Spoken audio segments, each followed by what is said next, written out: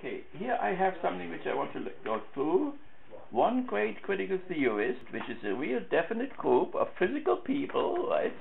Not just an idea or whatever. One is Walter Benjamin, and I just to show you the books which have just come out again of Walter Benjamin. I let it go through. Walter Benjamin was particularly interested in literature. He came from Berlin in Germany.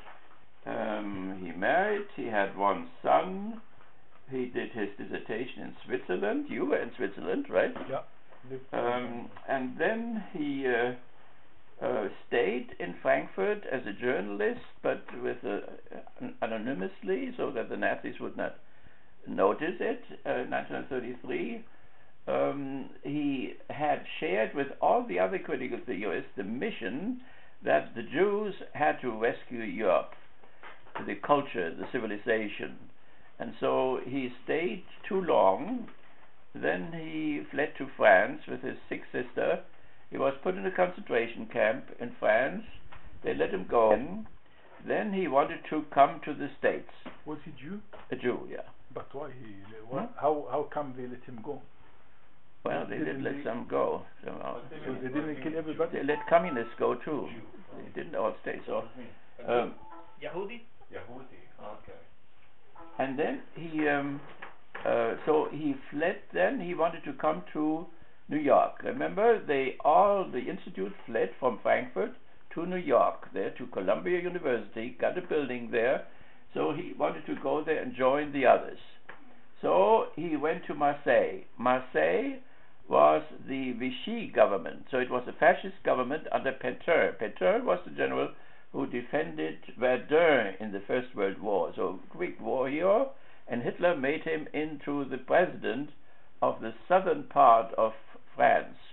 Only the southern part was free. The northern part toward England was occupied by the Germans, but they left half of France unoccupied. So therefore Benjamin went to Marseille, and in Marseille, for Marseille he wanted to go through Spain, fascist Lisbon, and then to New York. And there something happened. Mrs. Roosevelt had agents in Marseille, and these agents got Jews and non-Jews, but artists and intellectuals and so on, across the Pyrenees Mountains and to Lisbon and to America. But Roosevelt wanted to get in contact with the Pétain government in Vichy. Therefore, she had to cancel the agents. So when Benjamin came to Marseille, no agents were there. So then he climbed up, with a heart condition, he climbed up the Pyrenees, up to the little railroad town, Port-Bou, a Spanish town, Spanish-French border town. And so going up on the mountains with a wife of another scholar in New York, of the critical theorists. So critical theorists are real people, right?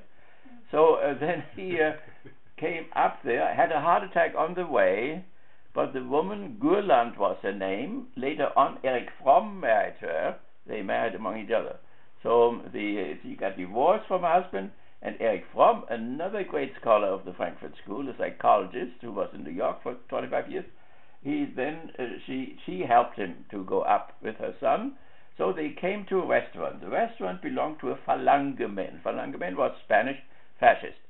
And so in the corner were sitting German Gestapo people with their leather coats, like Walter, our friend, has a coat on, like this, all that. So they were sitting in the corner. So he called to the American ambassador in Marseille and said, "I'm stuck here." Why was he stuck here? Because on that same day, the Spanish fascists declared that non-state people could not go through their country.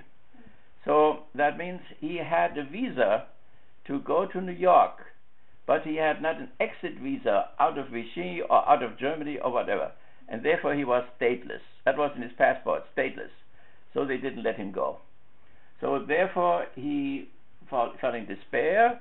The ambassador could not help him. Like when I was in Serbia and the war broke out, I called the American ambassador. Never called them. They're hopeless people and they cannot help you neither, in spite of all the taxes they eat up. So nevertheless, then so he stayed there overnight, but he had no way out anymore, so he didn't know where to go. He had already planned to commit suicide a few years earlier, and this picture which you see over there, Angulus Novus, we can turn the light on later on, you can see it. Yeah. That is from Paul Klee. The little picture. Paul Klee was what is this style called? The artistic style is expressionist. There was an expressionist, so it's a connection between the critical theory and certain art forms, like for instance expressionism. That angel there, that is an expressionist painting. You can take it from the wall if you want to, and show it.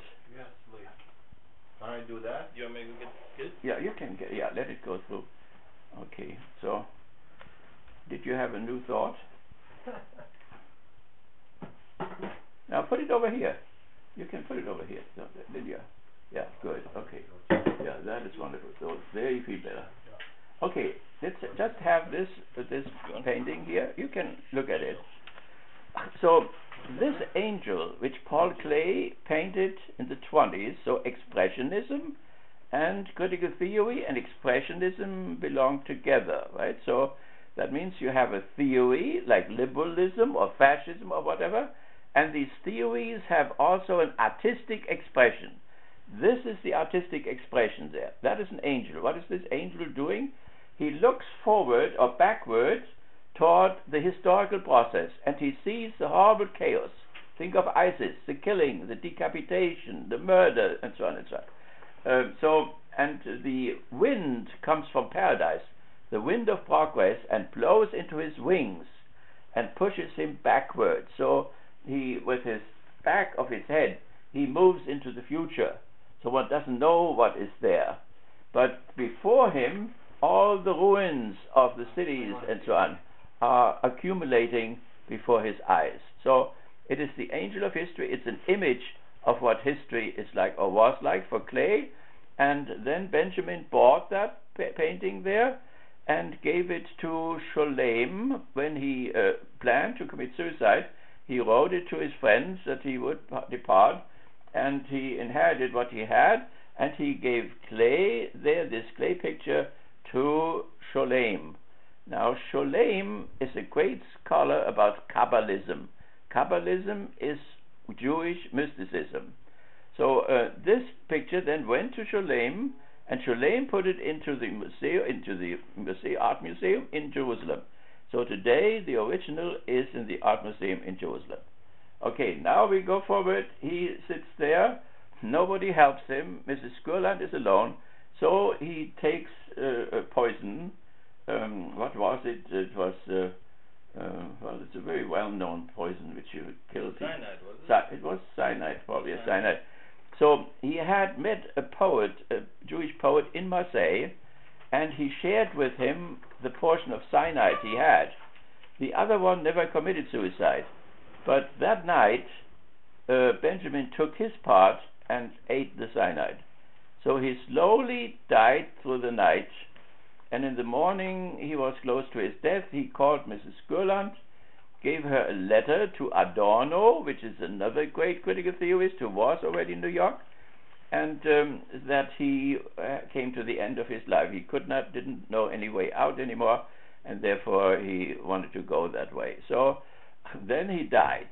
And now, when you see the unbelievable confusion, so when you are a critical person, you see, you are already, because of being critical in an uncritical society, you are already a revolutionary. When you follow the 5 pillars, or when you follow the 10 commandments, you are already, when you do that in an immoral society, you are already a revolutionary. And your life may somehow take strange ways. So what came first of all was the doctor. It was a fascist doctor. Under fascism, you are not allowed to commit suicide. All the people who help you will be put into prison for so many years. So the doctor didn't want to do that to these people, Mrs. Skurland and so on. So he wrote that he had a brain hemorrhage and did not write suicide. So there is the first thing. Then he had in his pocket, he had a letter for a monastery in Spain, so that he would be, a Catholic gave him that, so that the monastery would help him if he needed help.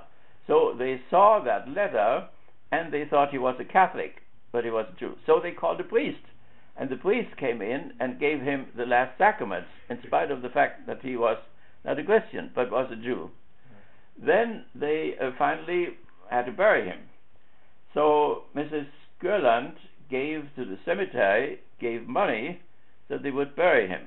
It is a cemetery which looks out into the Mediterranean from Port Boo. And so he then gave them the money, but the money disappeared. So they threw his body somewhere anonymously, and nobody knows where it is. But then they found out. They didn't bury him? Well, they buried him somewhere, but without a name. Okay. It was not a normal burial. So, but then people came and wanted to visit this grave. And when they found out that there so many people came, there was a business to be made. And they collected money. But they made up a wrong grave, in which he wasn't in that grave at all. 3 months later, his cousin came, this philosopher, the Jewish philosopher, Hannah Arendt came, and she found that there was no grave, and that they had made up a grave, and they collected money for him. So then for 30 years they collected money. Then the German government was supposed to do something for him because he was so famous. So the German government then asked an architect in Israel to make a monument for him. So they made a monument in the cemetery of Port Bue, which looks out the lake. Then the question was, who will pay for it? Then the German parliament refused to pay because he was on the left. So when you are in a capitalistic country like this, the bourgeois here, the left is bad. No, the little Bernie there, cannot be elected because he's a socialist, right? They start in 1880, they start to murder communists in New York and all over the place. So Hitler was much better. The fascists are much better than the liberals in killing. But they all killed him in New York. In New York, workers were killed who were communists. And there was a big procession of the workers, the union workers in New York, and they have described it in these 3 volumes up there. So long before Hitler started killing communists, he killed 27 million of them. The liberals started killing them all over the place already, but in smaller numbers. Okay, so but the story finally ended that there was a German president who had defended his father in the Nuremberg trial. We'll see the Nuremberg trial somewhere.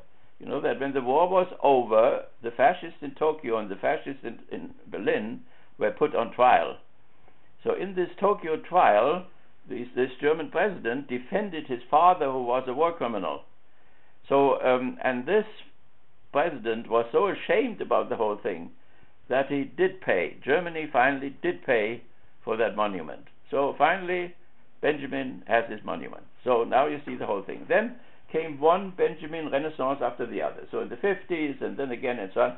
And Adorno and Horkheimer, his friends, mainly Adorno, who was his student and his friend, then they always printed his letters and books and so on. And there is a new Renaissance like this, and you see that in that thing there, right, in these books there. So he has written a lot. His writing is a little bit difficult. We have one student, a former student, Professor Mike Ott. He is now working on Benjamin, and we will write a book with essays by Dustin and me and so on, all about Benjamin there. Okay, so that is one thing. So I let this go through. There you can see what he looked like, and there's much more to be said. He was friends with a great Marxist writer, Bertolt Brecht. Yeah, we have had a student here who has written his dissertation about Bertolt Brecht. He's in Germany now, and he did his habilitation in Munich about Bertolt Brecht. We had a president here, Dieter Hennecke, who wrote his dissertation about Brecht, but because Brecht is on the left, he could not make any money with this here, so then he went into administration. So if you cannot teach and if you cannot do research, you go into the administration. That's what he did, and he was a very good administrator. Dieter Hennecke, You have the Dieter Hennig building there. You have the Dieter Hennig foreign travel office and so on. So he was a beautiful guy. Okay, number 2 here. There, an article in the Times, I think, the New York Times, the New York Review. So don't think lowly about American journalism. They do bring up nicely, and when you look in the New York Times or the New York Times Review or so, you'll see also the critical theory. Here you have one. Remember, our title is not only the critical theory, but the most advanced part of the critical theory. So, but we want to start in baby steps, from the beginning so that we get the whole picture. But one of them, the second generation, is Jürgen Habermas. Here you have the name. Jürgen Habermas, professor in Frankfurt, is now emeritus, so he's pensioned. But he played a great role in presenting the critical theory in Europe, particularly in Germany and so on, more than here. But he came over here at Northwestern University, very good university near Chicago. There he taught every year. I don't know, he may still go there. So here is an article which is called The Vanishing Europe of Jürgen Habermas. So the article is about what Habermas is doing now. Habermas has written a book which is called The Lure of Technocracy. Technocracy, okay? Let's say what that means. It means that he criticizes the government in Brussels. You know that the government is situated in Europe, in Strasbourg. It's one part, but the economic part is particularly in Brussels. That is the reason why ISIS is in Brussels, right? ISIS is attacking Paris because Paris is the center of the bourgeois enlightenment and the bourgeois revolution. Remember, we said that there is a conflict between religion and the enlightenment. That's our first antagonism, the religious and the secular, right? So, but they came from Brussels because Brussels is the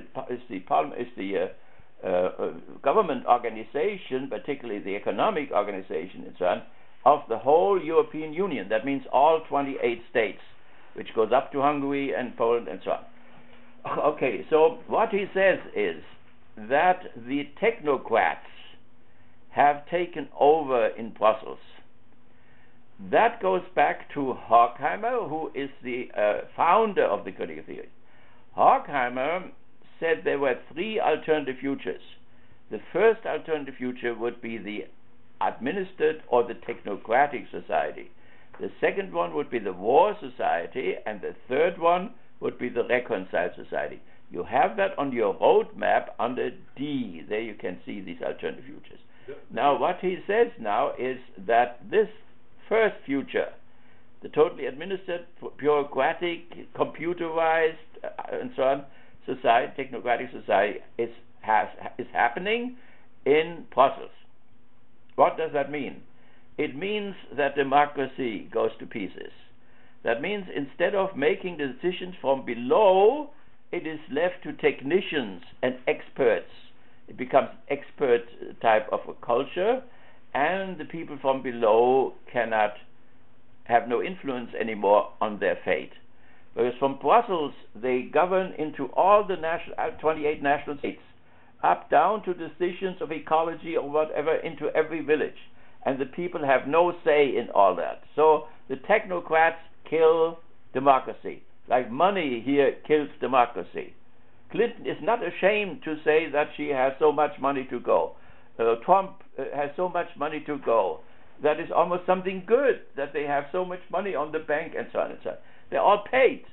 That means it's not a democracy, it's a plutocracy. Pluto is the god of wealth among the Romans, so it is called plutocracy. Okay, so, and he takes as an example Greece. Because the European Union, and particularly the Germans, have imposed an austerity program on Greece, and not only on Greece, but also on Spain, on Portugal, on Italy, and so on. So that means people are taxed tremendously. So people, their living standard is lowered, so that they save and can pay their debts. So they gave Greeks loan and so on. It started out with a derivative from, what is this damn corporation called? My grandson worked for them. This, it doesn't even matter, one they have these strange names. AIG? No. It's a corporation in New York, one of the Wall Street things. Goldman Sachs? Goldman Sachs. Goldman Sachs gave a derivative. A derivative means that you bet on people paying their debts back. If they don't pay their debts back, then you derive tremendous profits from them. Nobody knows what the mathematics of the whole shit is. Not even those who sell it know it exactly. When they start explaining it, they get stuck in the middle. It's questionable if Einstein even would know what the mathematics is. So, nevertheless, they sold such a derivative to Greece so that Greece could enter the European Union. Because when you want to enter the European Union, you have to be debt-free. So they took that derivative in order to pay their debts.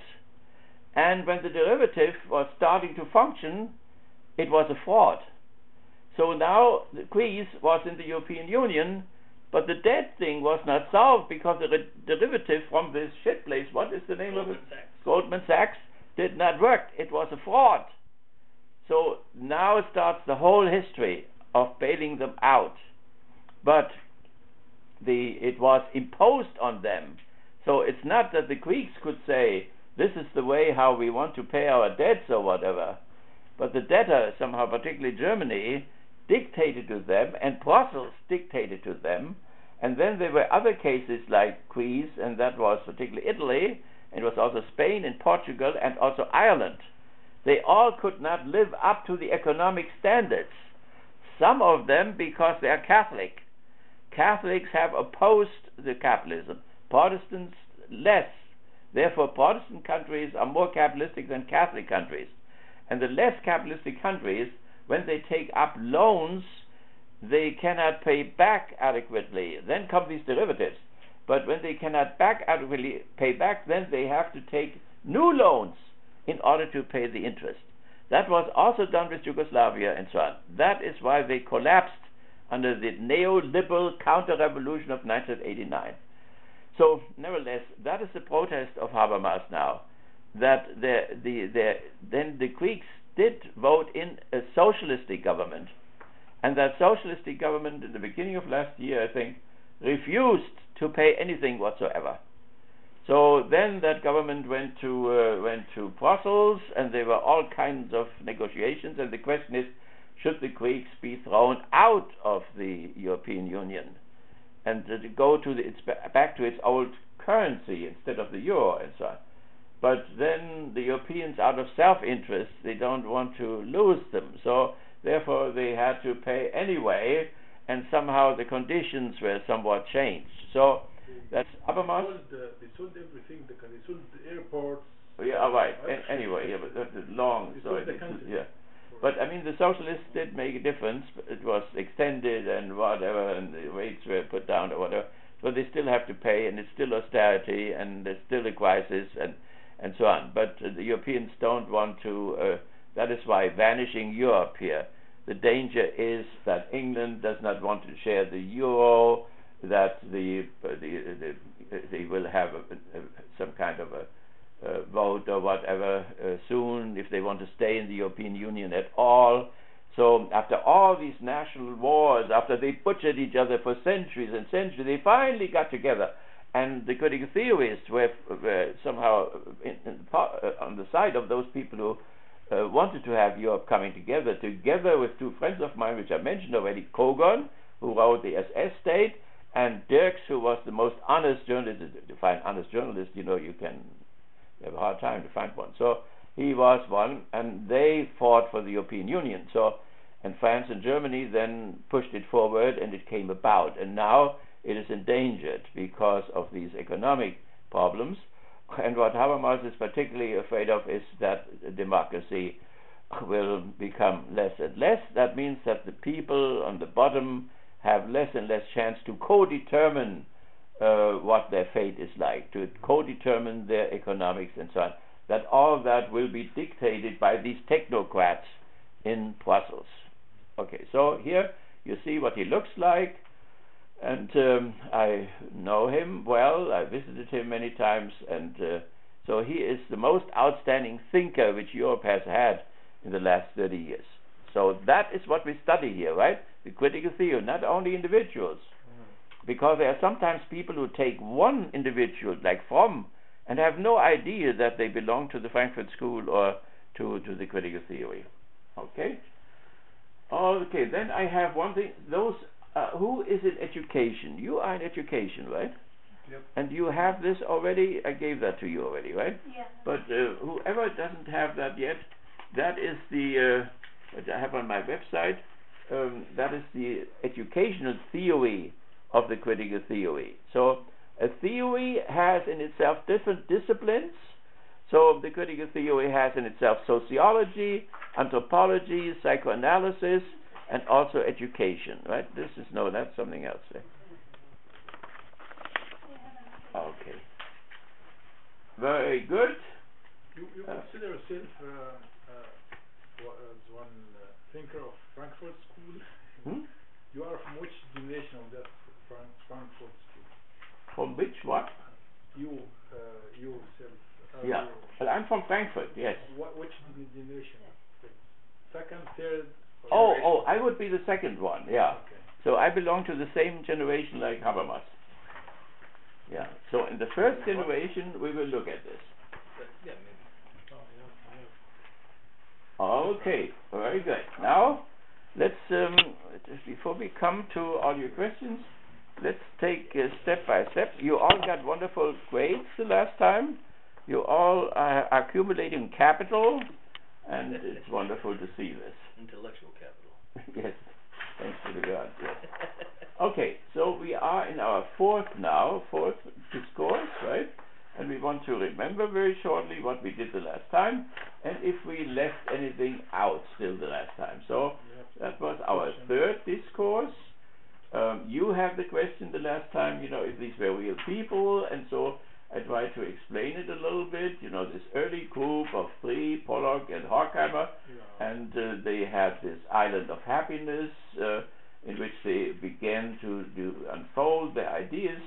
They represented their ideas in art form, in poetry, in essays, stories, and so on. Then we said something. We had a long discussion on ISIS here, and there, we somehow we went so far to say that ISIS are crazy or whatever, and we wanted to have a little bit more scientific approach to it. So we have to get all the facts, and then there is the question, of bringing categories in.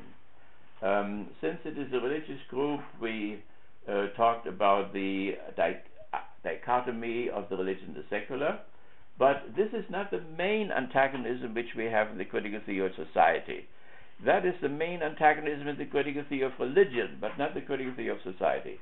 There it is the class antagonism which is central, right? Class.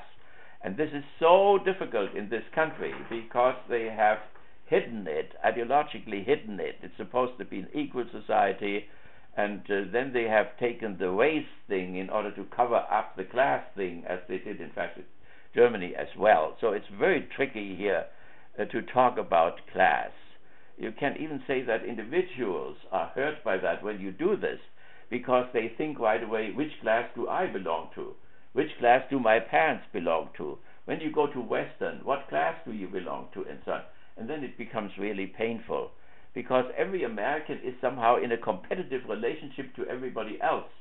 And then when you talk about class, there begins a hierarchization, and the question is, where the hell do I belong now? Am I from the bottom or up? Yes. The working class feel offended, or the bourgeoisie? Well, we don't have much bourgeoisie here.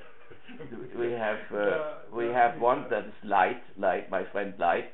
He is the grandson of Abjan here, so he is a bourgeois. That's about. There are not too many bourgeois on campus. I mean, among the the other one, there is the middle class, there is the upper class. So let's use bourgeoisie. We used that word already. That's a French word, and that's important because in France, the bourgeoisie, let's say middle class, made that revolution. So they decapitated the clergy, they guillotined, the nobility, and came into power. They had come into power already in England before, but they made it very theoretical. They had a real enlightenment where they produced constitutions like ours, comes from there. So then you have this bourgeois country here, the most advanced bourgeois country ever. We had no nobility here whatsoever. Lord Baltimore was a nobleman, but he stayed only for 3 years. Canada had some nobility, Mexico had some nobility, but this is a purely bourgeois country. And so what we have in Western, most professors there are from a working class background. Their fathers were blacksmiths or what in Chicago and so on, and they made it. Some, when they are older, they have the GI Bill. They were soldiers in the Second World War, and then they got the GI Bill, and then they could study. My doctor here was a GI Bill guy, you know, most of they were lifted out. Their fathers were working for the paper mills. They had 12 or whatever paper mills here, and then the sons through the GI Bill could make it. So in the department, we had one who had the honors college, head of the honors college for a long time, from Chicago. He was a bourgeois type, but then the students too. There may be a few, but it's hard to see, you know. So I mean, if those who should benefit from the theory feel offended by it as middle class, yeah, then it's not really. Well, they come from the working class and they want to go into the middle class. So when you go to Western, you can get into middle management. The Saudi brothers and sisters there, I told you already what the reason is for them to be here. The kings have enough people for the state organization, Saudis, but they have a lot of Europeans who work in civil society, the oil companies and so on. They want to replace them by those who study here. So you can get here from the working class into the middle management or so. And then you could say you are low middle class or middle class or something, but you don't go into the upper bourgeoisie. So the upper bourgeoisie would be what Bernie called it today. There is 0.5% who own 50% of the country's wealth. So you never see them. But as long as you stay here, you will never see a higher bourgeois. Kalamazoo has no high bourgeoisie. They only have a high middle bourgeoisie, like the Kennedys, but not even like the Kennedys. The difference between bourgeois and nobles is that nobles get it from their fathers, bourgeois get it from their money, or what's the difference? Well, I mean, it depends now. The nobility, so they were originally feudal lords. That means they got their property from the king for military services, which they did. And they had serfs. So the feudal lord has a serf. The feudal lord did his own fighting. The serf only carried his shield and his sword. And the king, the nobleman went into the battle and fought, opposite to the bourgeois who stays at home, makes the profit, and sends his workers to the front to die, and he makes the profit of them. So they are, and then the property, even when there is no feudalism anymore, and the feudal lord becomes more independent from the king, it is stable, it's static property, so it's not exchangeable.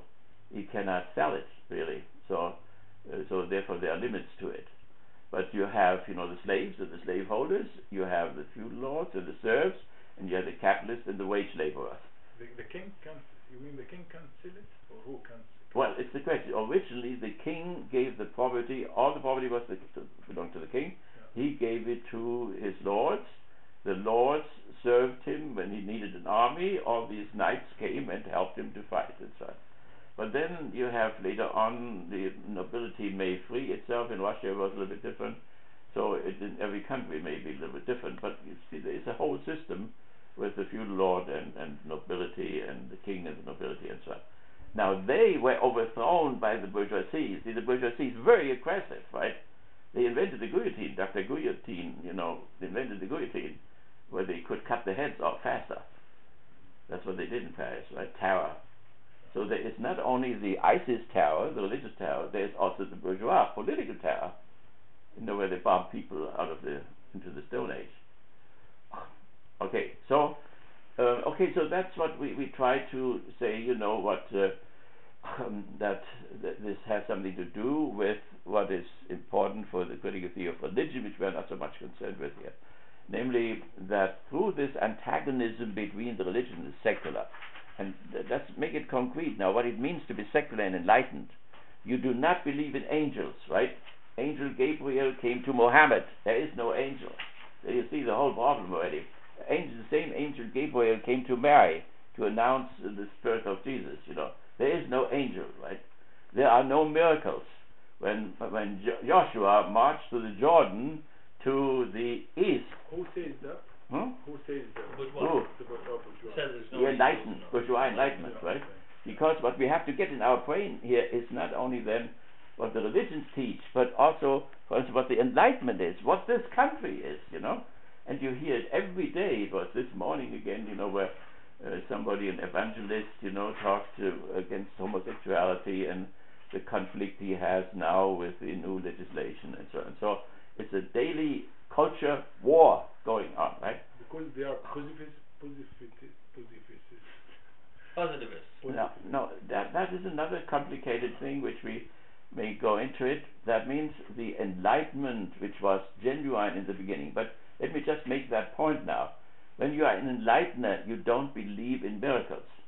So when you read that the angel came to Muhammad, you cannot accept this because there are no angels, right? There's all the difficulties already. When you read the New Testament, the angel Gabriel came to Mary, you are blessed by God, and so on and so on. There is no angel, right? And then miracles. Not Moses, but Joshua marches near Jericho across the Jordan. The Jordan stands still. The water stops up there, and they all march through. Put 12 stones into the middle, then they walk up with another 12 stones on the other side before they storm Canaan, and then when they're all over with the ark and the priests, the water comes back. When you are enlightened, you cannot accept this. See, that is how deep it goes. People think that Americans, wash that over because they neither know what the religion says, nor do they know what the enlightenment is, where they are coming from. So, or Jericho, that's where they crossed the Jordan. So that's where the water stood still. Then Joshua goes around Jericho in order to take it. Before that, he had already sent spies into Jericho, and they sent it to a prostitute who lived high on the wall of Jericho. And then later on, they storm Jericho, and by blowing the horn, the wall falls down of Jericho. Unfortunately, Jericho is the oldest city which we know. It is 6,000 years old. The walls had already crashed 2,000 years before Joshua came. So there you have it, right? To be enlightened, you have a hard time to be religious. But it's interesting that the genuine enlighteners were emphasizing that Judaism was a slave religion because of all the statutes and laws and all this, and Christianity is then the moral religion, and moral religion means the Sermon on the Mount.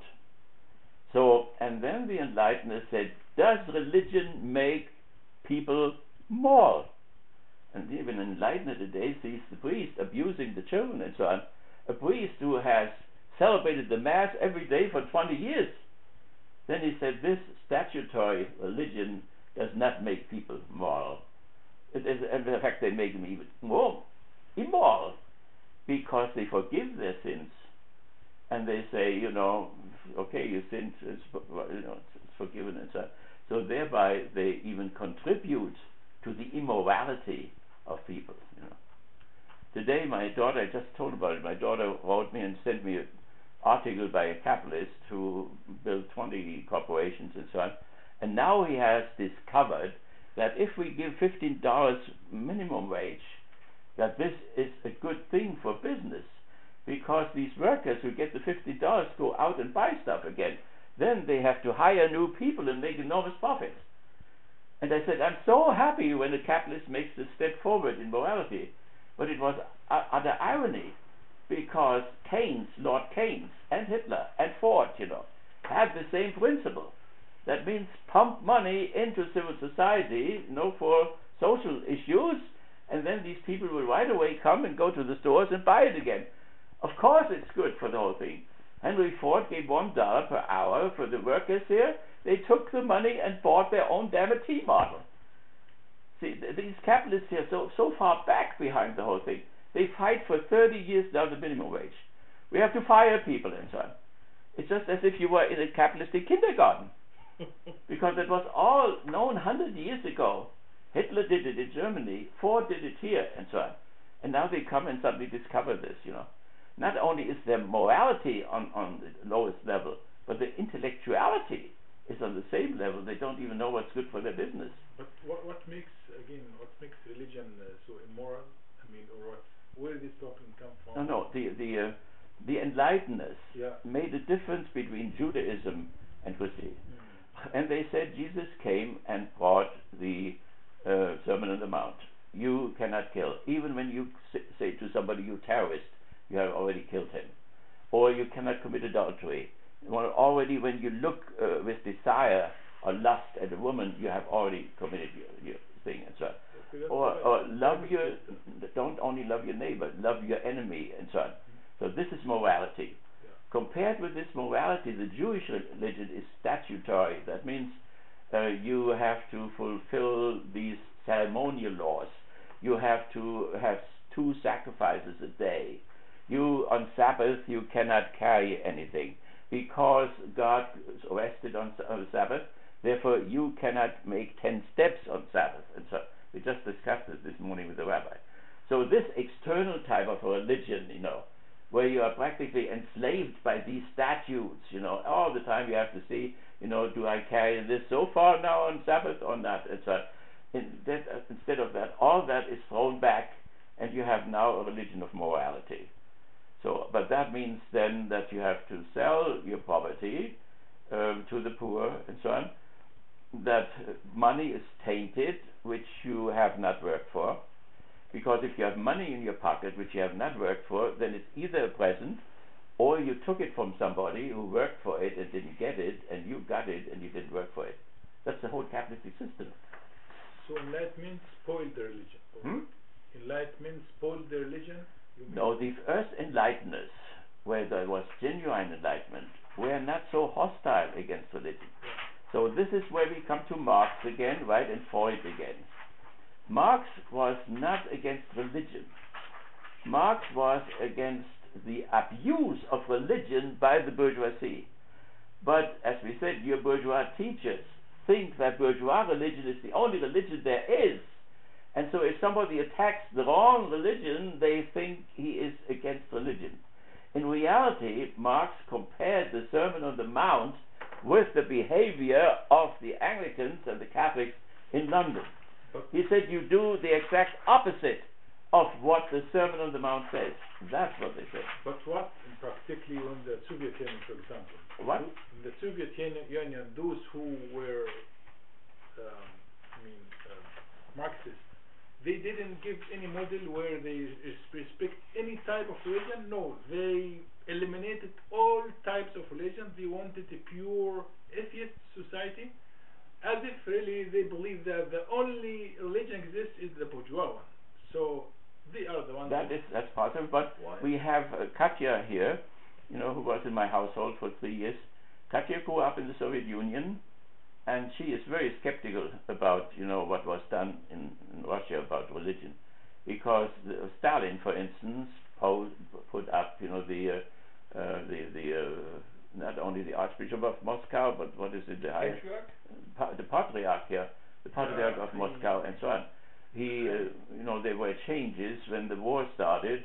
He allowed the farmers to take the icons out of the garden again, and so that may be a bourgeois abuse even of religion in the same way. That's true. They at particular time, small time, they use the religion for some political purpose. Like the bourgeoisie does, yeah, right. I mean the Soviet Union. Yeah, the whole thing was sharp against any type of religion. Okay, before we do that, let's not jump from what we just tried to work through there, because you said something about positivism, right?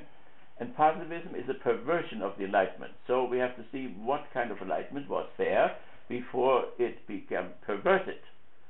So it started in Germany, in Berlin. So there were enlighteners in Berlin. For instance, Moses Mendelssohn was a Jewish enlightener in Berlin.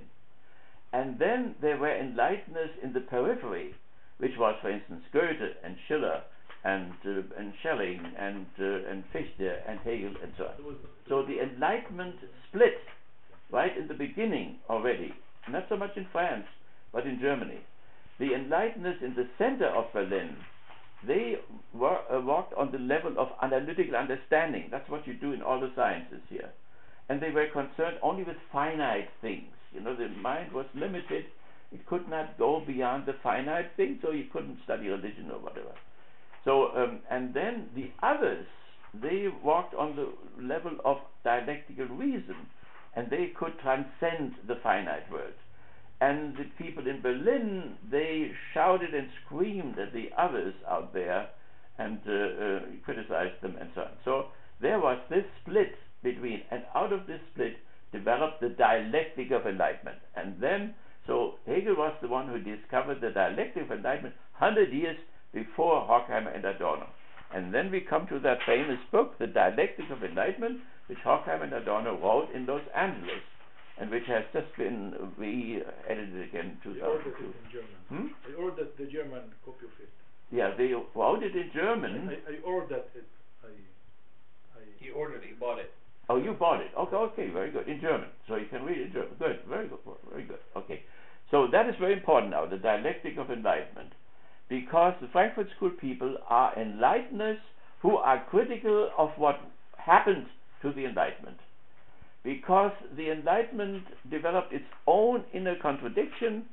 That means the Enlightenment was originally to free people from their fears and to make them into masters of their fate. But the Enlightenment sometimes increased the fears and also enslaved people again. So the critical theorists are critics of the dialectic of enlightenment, that something went wrong with the Enlightenment. And what was wrong with it started already in Berlin in the 18th century and developed further and further. So another thing would be about positivism now. More precisely, Auguste Comte is the father of positivism. So he came about after the bourgeoisie had won its victory, after all the clergy was killed or under control, after all the nobility had been killed or were under control. Then, when they were in power now, they didn't want to have revolutionary thinking anymore now. They wanted to have stability. And so now comes the right and the left, Hegelian right and the left, and Comte is on the right. So they emphasize now the conservative content, and the left, that is then Marx and so on, emphasize the dialectical, the critical form. That is the controversy then intellectually, which goes on up to today. So our university, sociology, anthropology, it's all Comte. It's all positivistic. You have not a trace of dialectical or critical thinking or whatever. When they say critical thinking, they mean notions, judgments, conclusions, you know, the logical rules or whatever, but it has nothing to do with critique of any kind whatsoever. That is the fault of in general studies, that we have these courses, you know, there is no critique whatsoever in it. So, but there is a reason for it, you know. The reason why we repressed dialectics in this country, that was during the Great Depression, was we did not want people to think in opposites.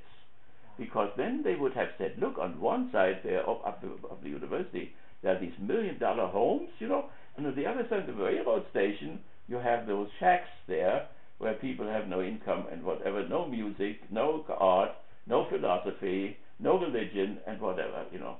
So that means not only was now the economy in bad shape, broke down the capitalists like 2008 and so on, but now people would think suddenly dialectically and would say, how does that happen? So on our university, you can write, when you are a PhD candidate, you can write about the north side.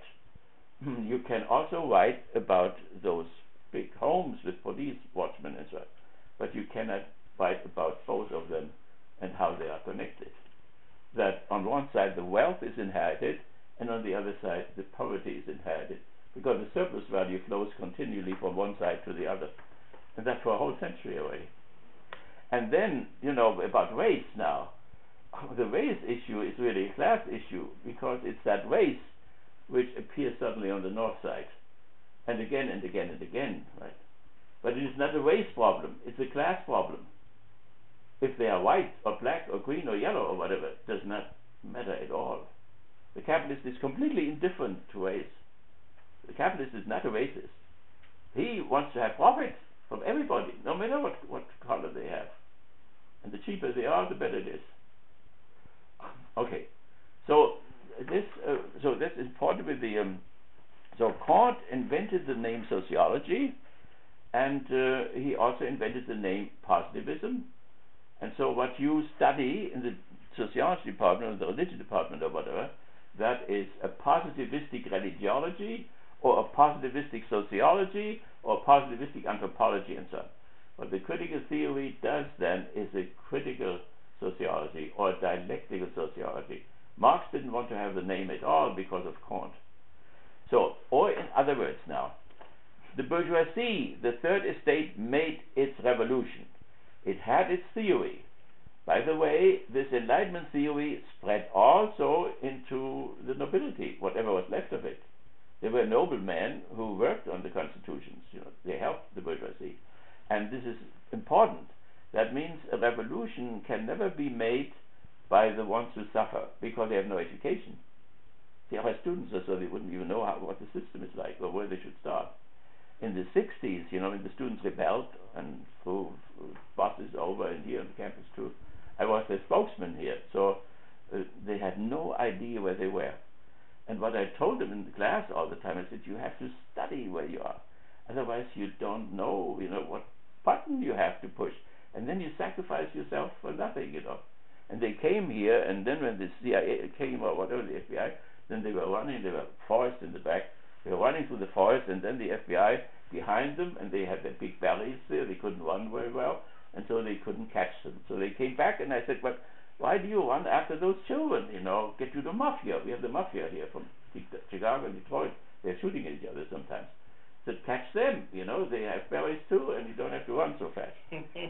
So then the judges, ordered the FBI out, so they were sitting outside there in the cars for weeks and weeks and weeks, and terrorized my wife and my children. So this, so that is about the right wing and left wing, and the intellectual thing, the positivism, what you study, because when we study critical theory, we include ourselves into the whole thing, right? We will right away know we don't keep ourselves out or above it or whatever. We include ourselves.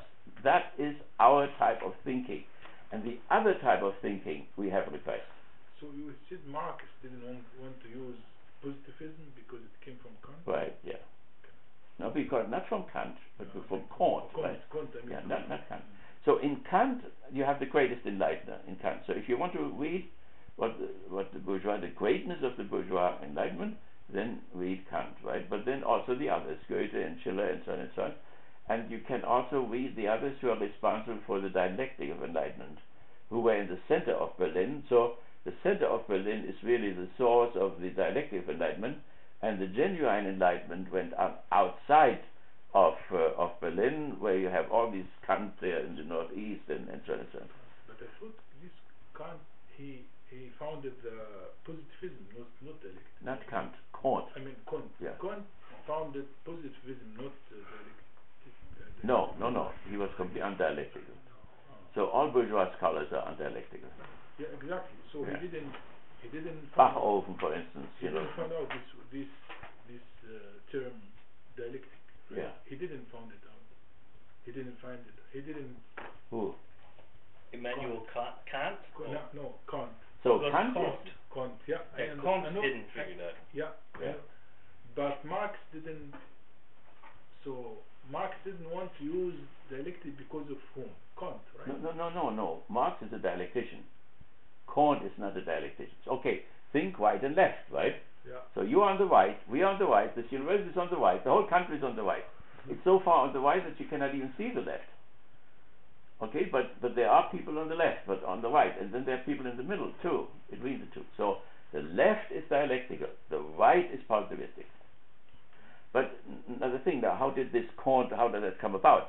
So when we think of the critical theory, we have not only think of thought, the thoughts are always connected with real developments in the society.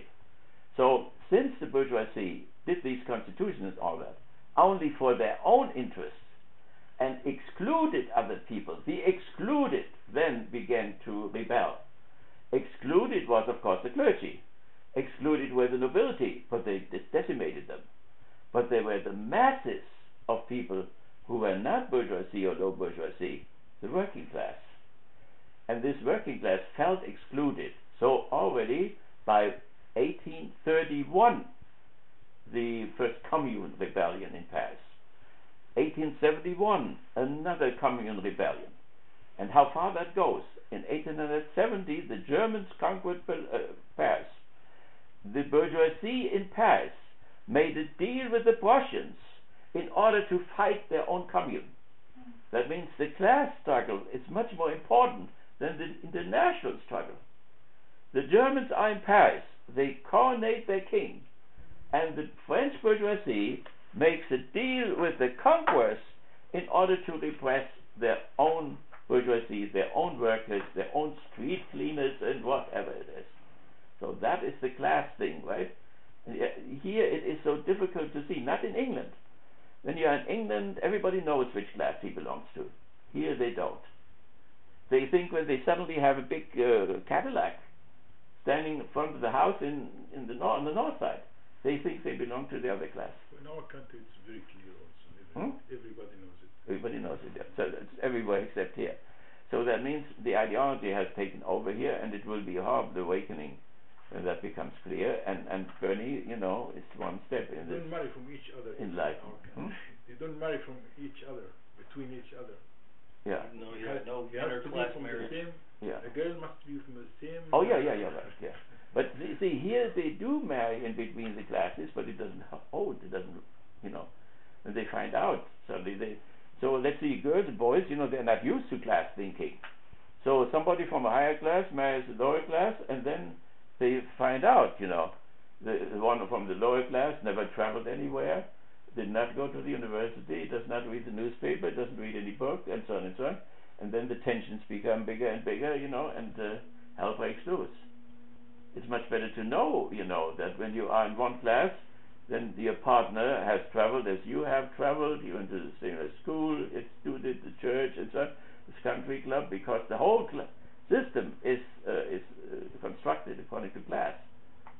So if you go to a working class country club, there are working class country clubs.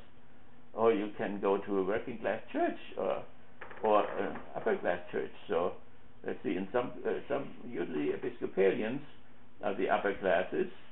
Sometimes you can find the Catholics. It depends too. They have moved up a little bit in the world. So but it goes through the whole thing, and there is an unbelievable blindness for all of this. But let me say, 1831, 1848. You know, another one in Frankfurt. You know, where the Germans finally wanted to make their bourgeois revolution. They were a little bit back. See, Russia was furthest back. Then the Germans were back. The French were ahead, and ahead of the French were the British. So the bourgeoisie is, you know, we're not all on the same level. That they were so far back in Russia was a horrible thing for the future, you know. So, and that the Germans were so far back also. So then in Germany, the Marx traveled to Frankfurt in 1848, and but the German nobility, the German bourgeoisie, instead of uniting themselves with the proletariat, to the disappointment of Marx, united themselves with the nobility. So the Germans had no bourgeois revolution, and then they got a petit bourgeois revolution with Hitler. See, all what you have on the left of the National Assembly in Paris breaks out in Nazism in Germany, in horrible ways. Like when you didn't live your teenage time right, you may get it when you are 60, you know, the whole thing breaks loose. That happened to the Germans. So, but 1848, so there we have this class thing. And then 1917, you know, in Hamburg, the rebellion, where the working class, the Marines, and so on. And you have two socialistic revolutions in Munich. And then you have a fascist revolution in Munich, a counter-revolution in Munich. So that's also, the fascists are the counter-revolutionaries, right? The socialists are the revolutionaries. 1989 was a counter-revolution. So I just wrote in Croatia, I said, unfortunately, we have this counter-revolution of 1989, stimulated by the Vatican and by Germany and by the CIA. That's a counter-revolution. And this is not a counter. If you had a revolution and you counter it and you present the same conditions which you had before the revolution, that is a counter-revolution against according to all rules of logic. You mean in Russia or in East Germany? Everywhere. I mean, 1989 was a counter-revolution which went through the whole territory. The fall of the wall. Fall of the wall. So it was the breakthrough of nationalism, which even the CIA had not speculated on. The Russians neither. To reconcile Germany again. Huh? It was a good thing to reconcile Germany again. Well, I mean, even if we don't look at it was. If we don't look at this economical or. Yeah, I mean, you can always cover economic things up by nationalism. So then if you blow that national thing, but the West Germany, took over East Germany. You know that it was unconstitutional. They needed that economically. You're right. But the German Constitution said, and I was part of it when it was done. The German Constitution said, if there is a reunion, then there should be a national assembly and an election in both parts, and people should have a constitutional assembly to make up a new constitution.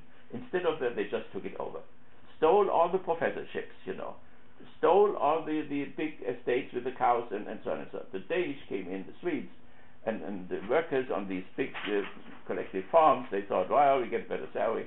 They just sold it, killed the cows, and left everything laying there, and people were unemployed. They just wanted to kill the competition. The Werft in East Germany would build these beautiful ships, particularly for the Russians. They were just a competition to those in England and Belgium and so on, so they just closed them up. And I was there when it happened, it was horrifying. Hansa Rostock. Rostock, the Werft there, I was there, I saw the workers fired and getting drunk and the marriages destroyed and so on. I lived there. Just awful. Yeah. I taught there, several years. Okay, so where are we? We just want to finish up there what we did the last time. We had this whole discussion on ISIS. We talked about the secular and religious antagonism, and when we come back sometimes, we said that this brings a split, for the religious people, which dissolves their substance. I saw the rabbi today again with my class, and he is a liberal rabbi. I mean, there's a left of Judaism. I mean, the rabbis in Jerusalem, they are right. They would never accept his ordination, or the ordination even of Spivak or whatever, because the Spivak is more left, but the more they are opening up, to modernity, the less is there, it's all gone.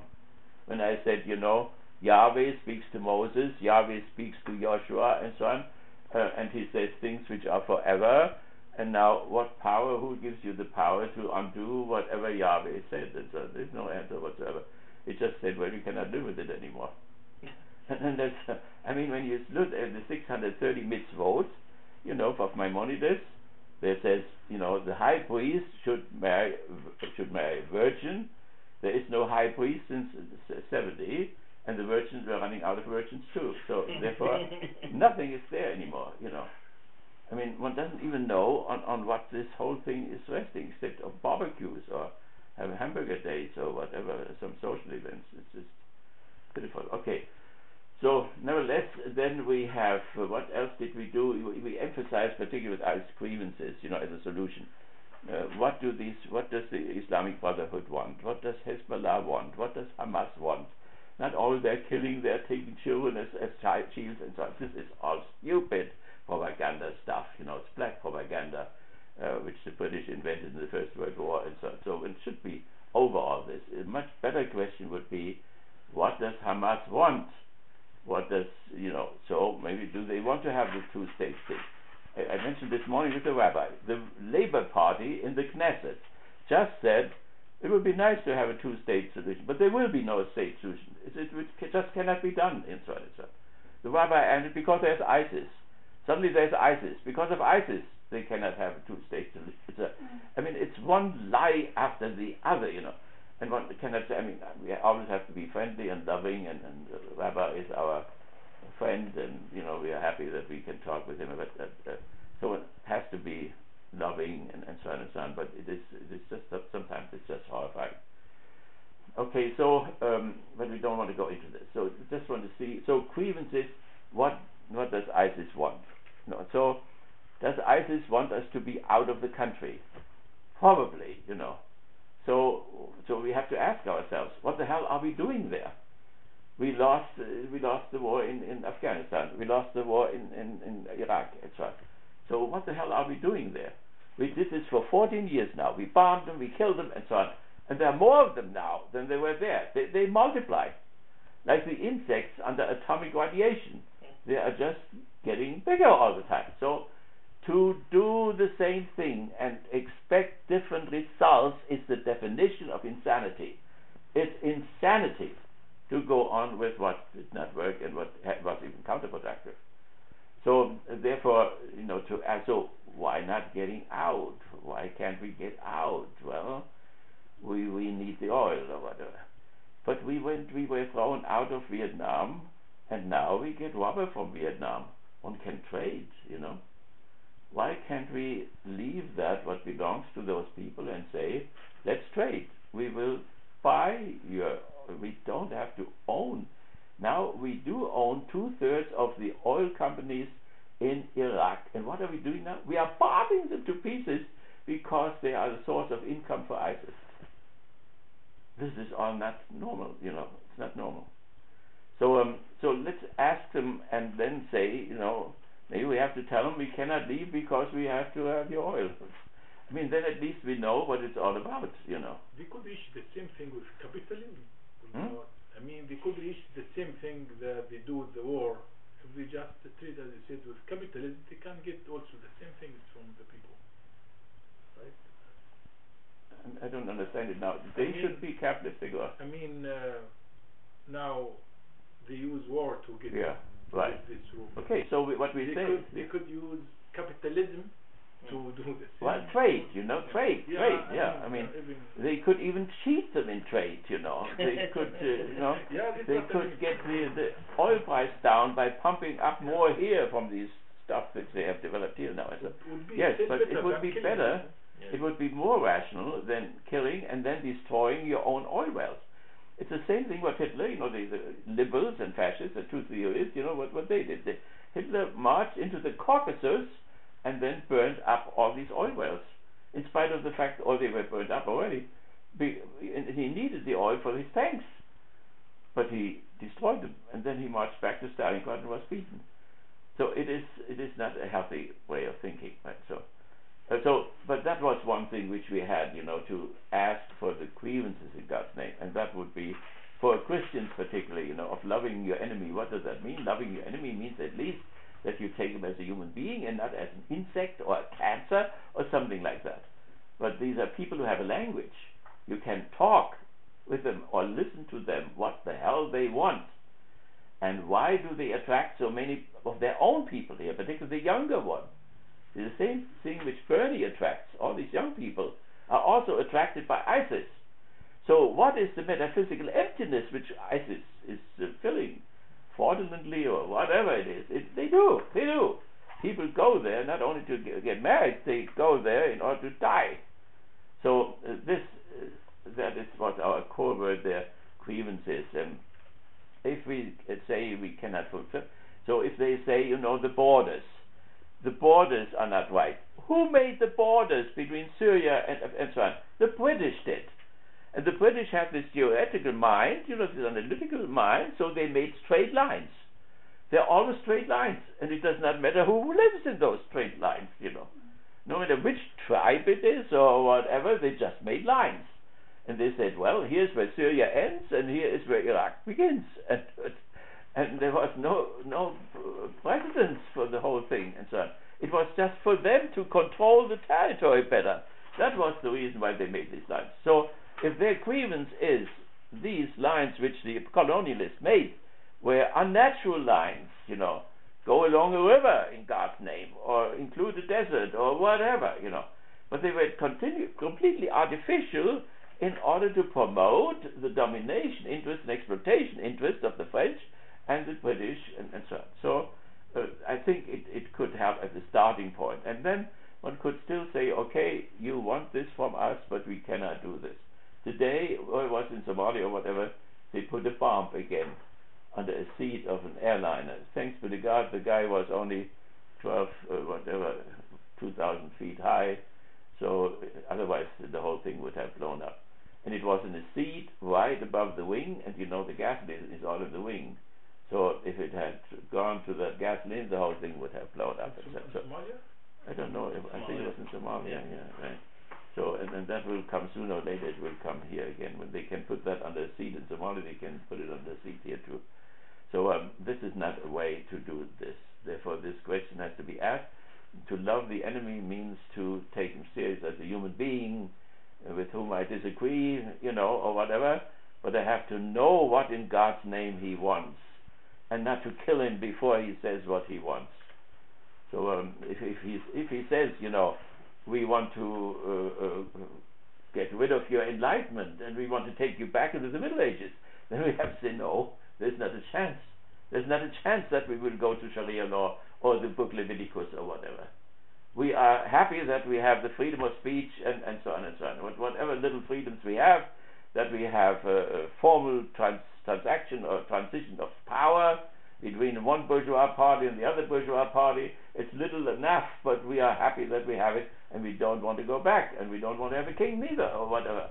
So we will not, if they say grievances, we will say this is where we cannot negotiate. We will not give up the bourgeois enlightenment. We will not give up the Marxist enlightenment. We will not give up the Freudian enlightenment. We will not give up the scientific enlightenment, and so on, or whatever enlightenment we had. So, and there are certain limits. Sometimes people agree to disagree.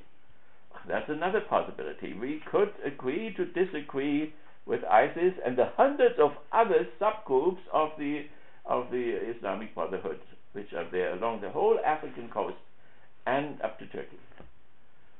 That is the human way to do it. We have apes cannot talk. We can talk with each other. I think some of them we can convince. Some of them. I don't know if we can convince them. The first step would be, what are your grievances?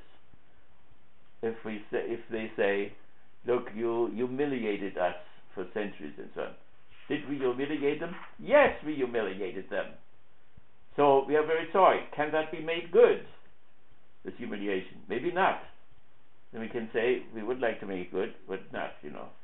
The British Air Force went to Africa, as I said, to Libya and so on, and bombed the sheikhs' tents with their children and so on, as if they were shooting fashions or doves or whatever, just for pleasure. That was the first bombing runs which they made on African Muslims in the desert and so on. So these are horrible things, and they cannot be made good. The Germans had to make good things with the Israelis, not the Israelis, the Jews. But they paid billions of marks and so on. Have they really made it good? It's quite questionable. If you look at one Jewish family, one Jewish woman whom I took to the air shelter where she was transported away, no price cannot be paid off. But the Germans did what Merkel, said, I told you the story when the Mufti story came up with Netanyahu, we take the responsibility for the whole thing. And that's the right thing to do. I know when I was in Israel, there are taxi guys. The German came suddenly, over the weekend and said, here's your Mercedes, take the Mercedes, give him a Mercedes. So there are individual Germans who did something good and so on. But whatever is done, when you think, even if they didn't gas them, to put them together like animals, to transport them on this thing, to work them to death, with the V1, V2, they were used as labor, slave labor, and so on. All these are horrible crimes. Even if you take Cyclone B out, like the deniers say, and so on, or the expert for executions and so on. Cyclone B cannot be found, or there are not enough bathtubs to kill them. So even if they take that out, it still remains an unbelievable crime. So which cannot be made good. But at least you see, it's a human way to approach it.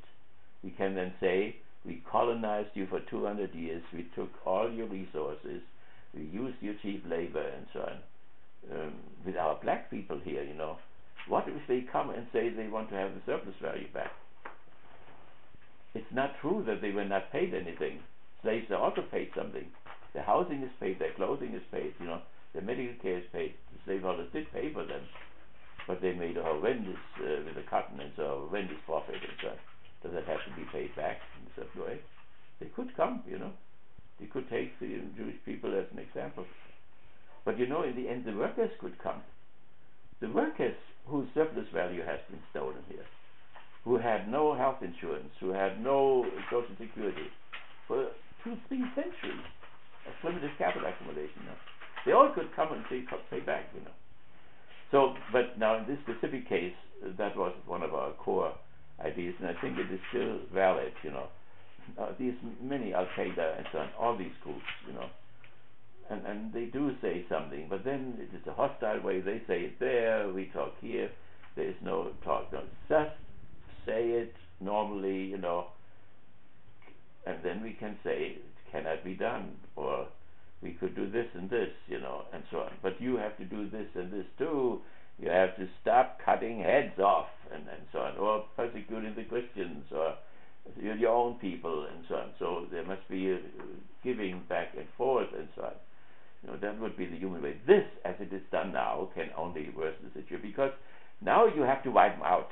And they say it even. We have to wipe ISIS out. What do you do that? 30,000 people or 60,000 people you want to kill them all, or whatever.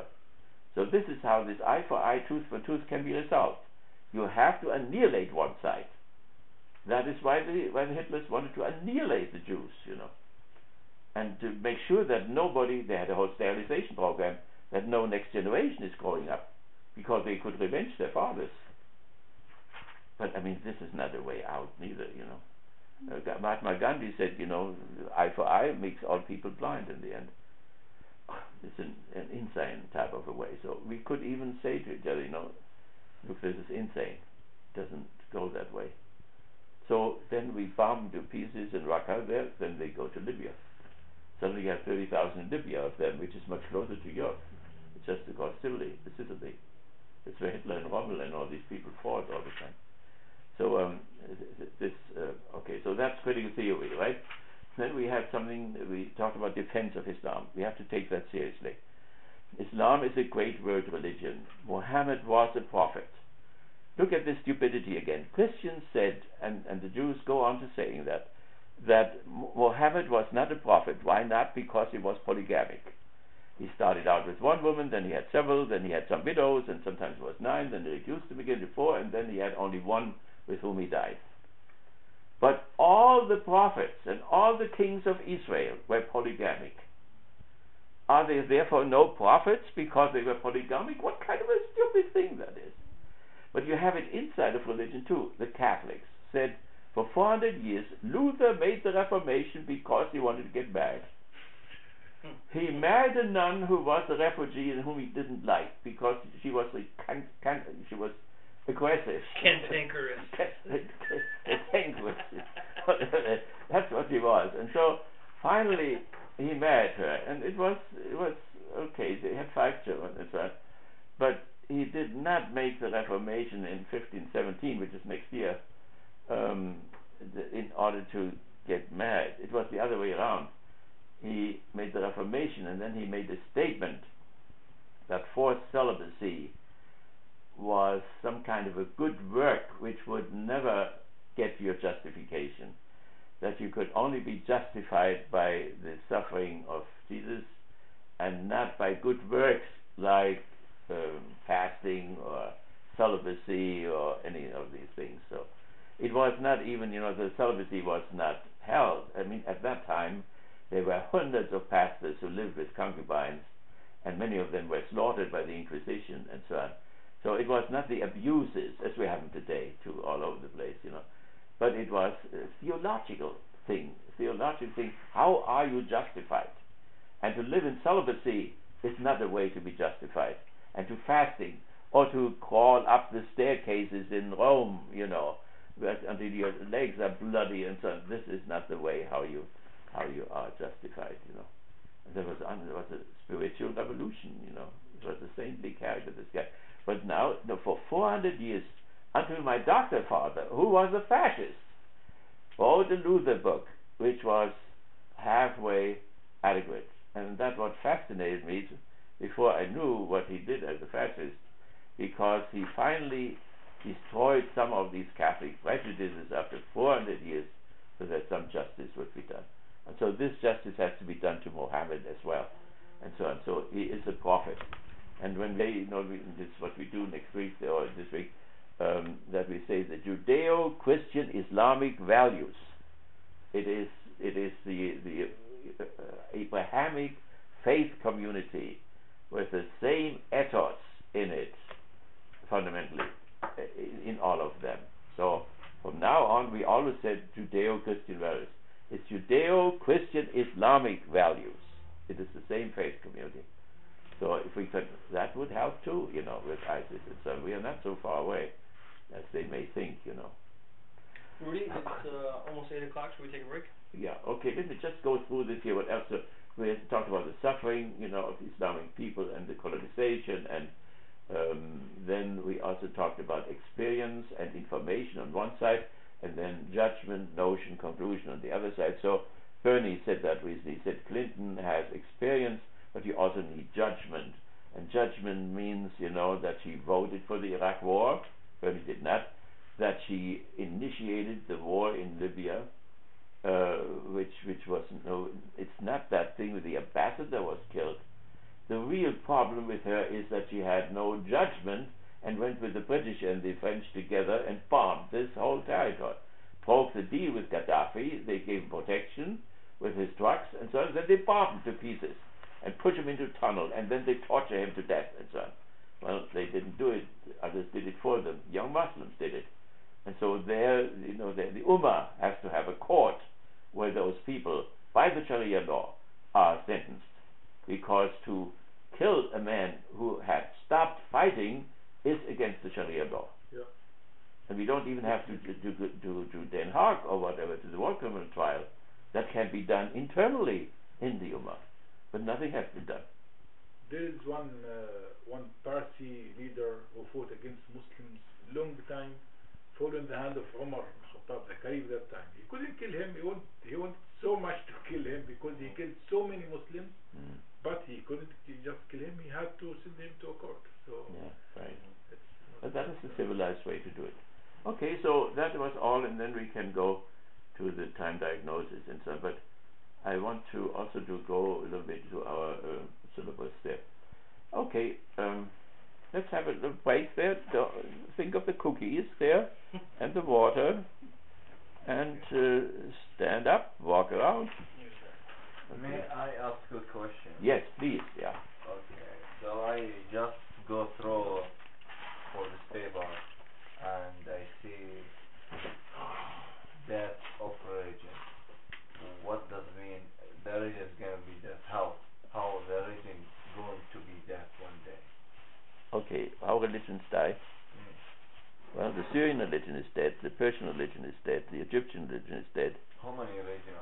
I don't know. How many religions is dead? I have never counted them, but there are more who are dead. How the process is going to be like? Well, the process, according to my critical theory, is that religions cannot solve the theodicy problem anymore. What do you mean, the theodicy problem is to justify the justice of God or the justice of the gods in the face of the injustices in their world, the horrible things which happen in the world. And the gods are responsible. They created the world, or they administered the world, and so on. And all these, the floods, the tsunamis, the wars, the butchery, and all that. And they don't do anything. So as long as the religion can justify the gods and can say, well, they did this because of the punishment of your sins, or they did this because they wanted to test you, or so. As long as people accept that on their level of evolution and of education, the religion will last and will go up. But if there is a crisis, and people say, how could that happen? 60 Jews are killed, and Yahweh did nothing.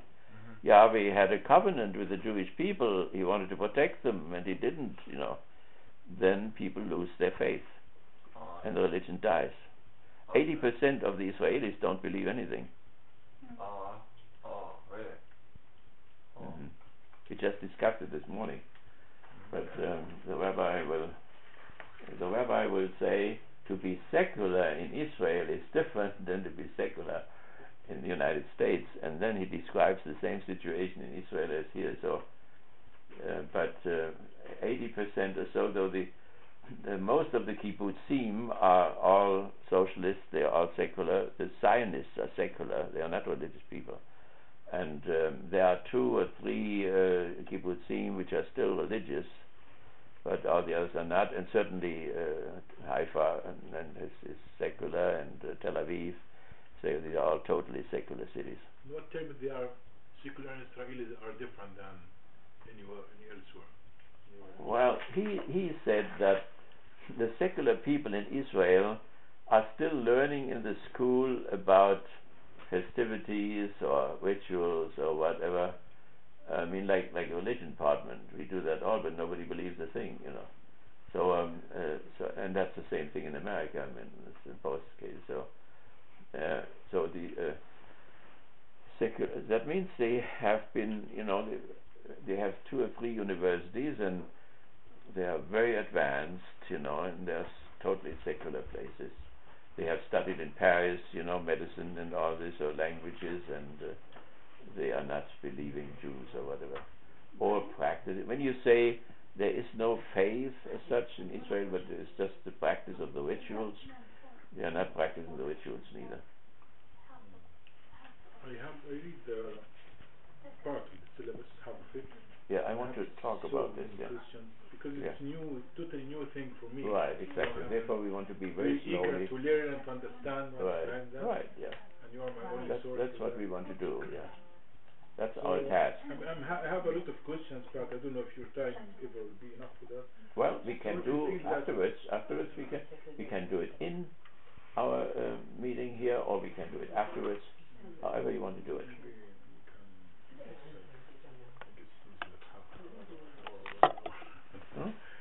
I think it maybe needs like half an hour or something. You can just take whatever is possible from there. Yeah. And divide it. You can do something now. Do you have one now? Or? Yeah, for example,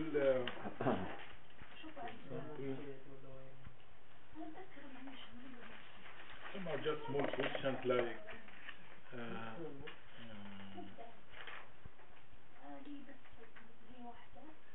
here it says that the fascism and racism, in 1989, racism and fascism and other things defeated socialism. How come that fascism that can, in 1989, yeah. That was a neoliberal counter-revolution. Yeah. You see, you had a counter-revolution in the 20s where 12 capitalistic countries marched into Russia and wanted to kill Lenin. They have been liberalist, not fascism, right? This yeah, no, it's different, yeah. So there was a liberal counter-revolution in the 20s, 12 capitalistic countries marched in. There are still 6,000 or 8,000 Americans buried in Murmansk. Then was Hitler, right? That was the fascist one. No, 1989. 1989 was a neoliberal one. Yeah, that was the third one. Yeah, and the third one was effective, right? Yeah, but what I understood before that, 1981, it was liberalist one. Liberal, yeah. Or capital. So you have a liberal, you have a fascist, and a liberal one.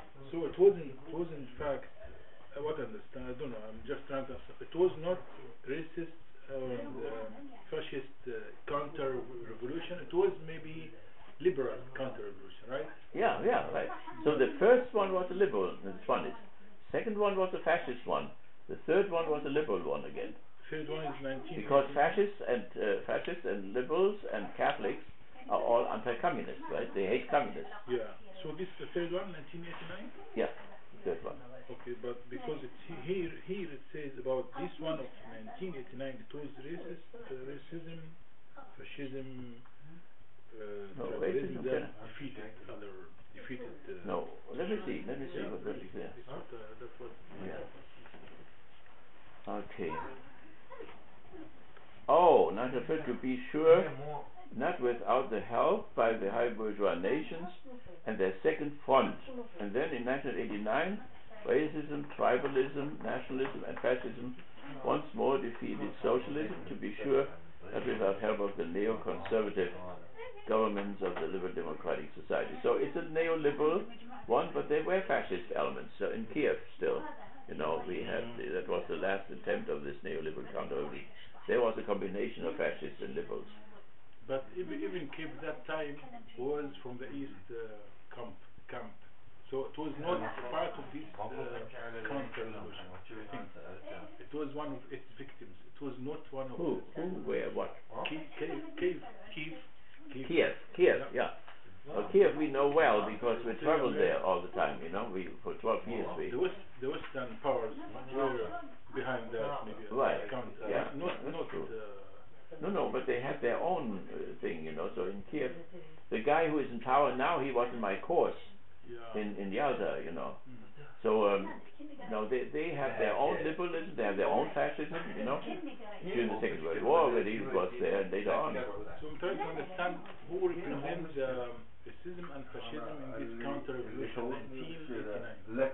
This was Well, Kiev is the last event of that whole complex, right? So, and in Kiev they burned down the synagogue again, which liberals usually don't do, which fascists did. And I have an article where I mentioned all the different groups there who were active there, all the movements. The right sector. Who worked all together, and the ISIS tactics which they used in order to. Where is that article? Where did I write this? Manufacturing chain.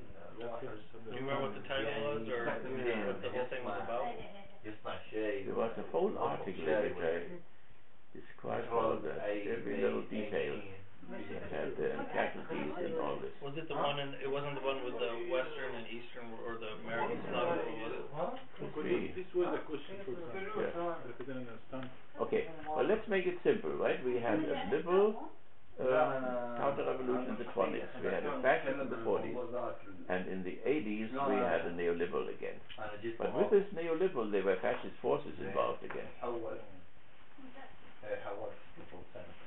Okay, then did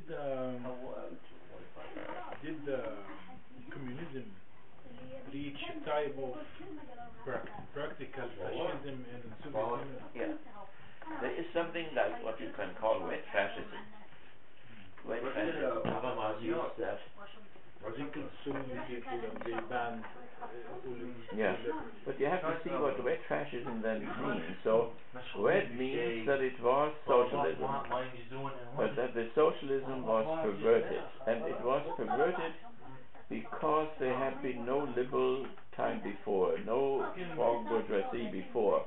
So the socialists had to do everything what the bourgeoisie is supposed to do. And so therefore started develop this industrialization program, and he built in Siberia hundreds of cities with atomic energy, and they had even numbers, they had not even names. And with the Gulag go with forced labor and so on. So that his dictatorship, and his personality cult, all that contradicted socialism. So it's called red socialism, red fascism.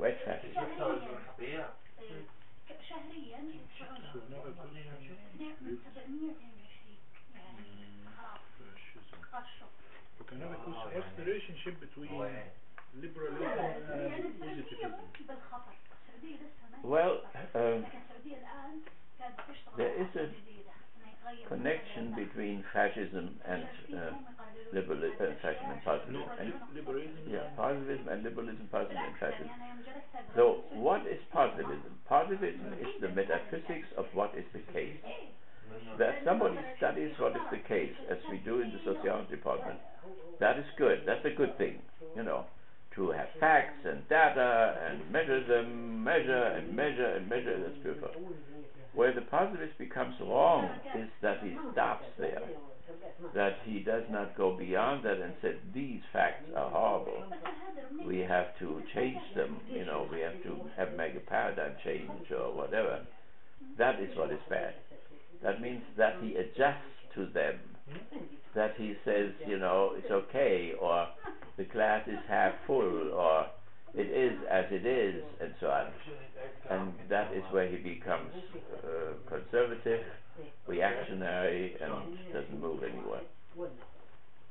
And that's what everybody wants. That's we want the students not to become like Bernie, you know, but students are adjusted to what is the case, that they don't dream, have no dreams in their heads, but that they do their job. So,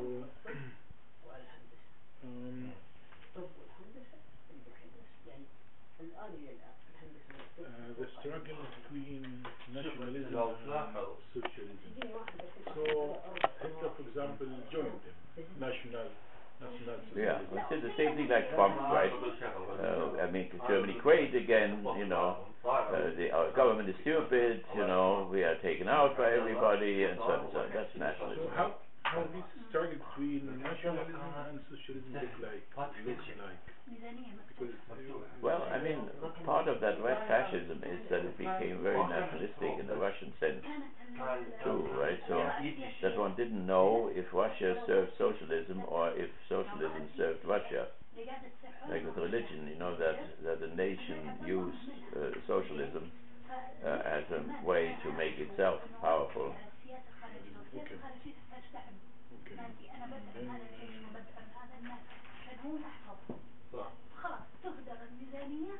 I don't remember what article that was in. It would come to me. It might have been in the No, it was. that Slavic Yeah. rule, so in the book. I think what I wrote for the Russians. I For think. example, Yeah, Habermas and Hornet yeah, or Haima and Adorno. yeah. These four have been Jews. No, not Habermas.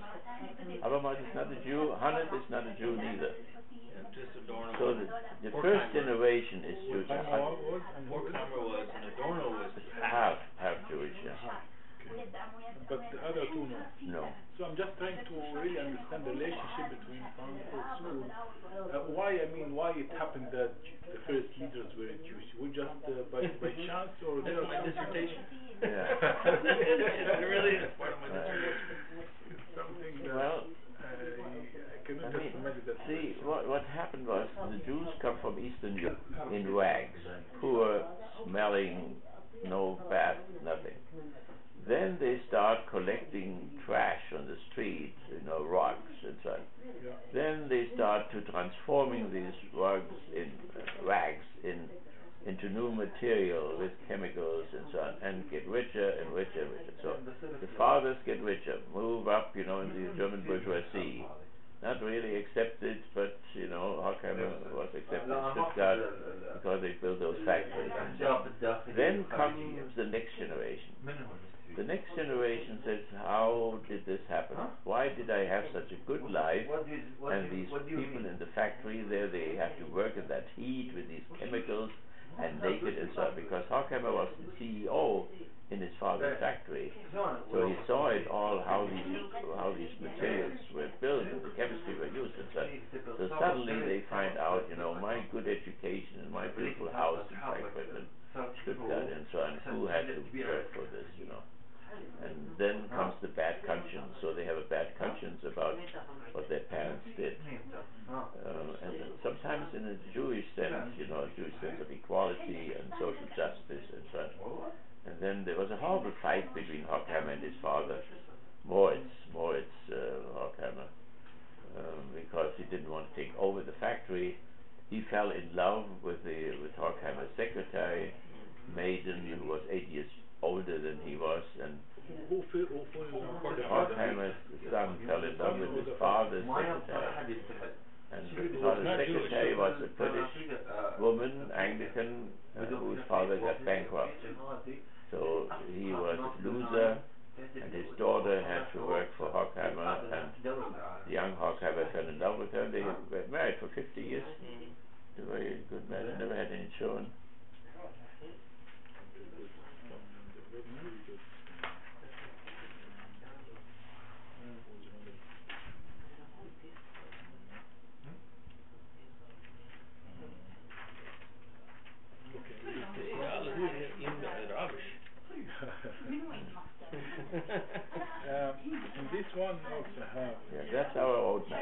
a lot of منها not a lot but some example لها منظمات تحرك في العالم وهي مستفيدة في النهاية يعني زي مثلا all these question marks like what does mean Judaism is religion of sublimity, yeah, because it is a religion which breaks out of nature. All previous religions, you know, the gods were all nature forces of some kind, and so there is transcendence in Judaism. X, the God, the Yahweh, you know, is invisible. You cannot make any images of him. The name can easily be abused, but it's not identical with nature anymore. That's what sublimity means. It's sublime because it raises beyond nature. But that's true for Christianity, and that's true for Islam too. it's true for Yeah, right. or Christianity means God partly human, so it's not really No, it isn't that simple. Now, when you see the Sermon on the Mount, so Jesus says, "Become perfect like the Father in heaven is perfect," and so. But what later on, what the Church Fathers did was, there is the Father and there is the Son, in the New Testament there's the Spirit. So they said then that the infinite, that's the sublime, then was present as Father, as Son, and Spirit. So these are all images, of course. But, you know, I thought that again in the synagogue today, the Islam has a son too, that is the Torah. That is that's not true. that is the Quran, the Holy Quran. See, not like, yeah, I mean, there is the internal Quran in Allah. But then there is also an incarnated Quran. That's the one which you have in your hand. No, let me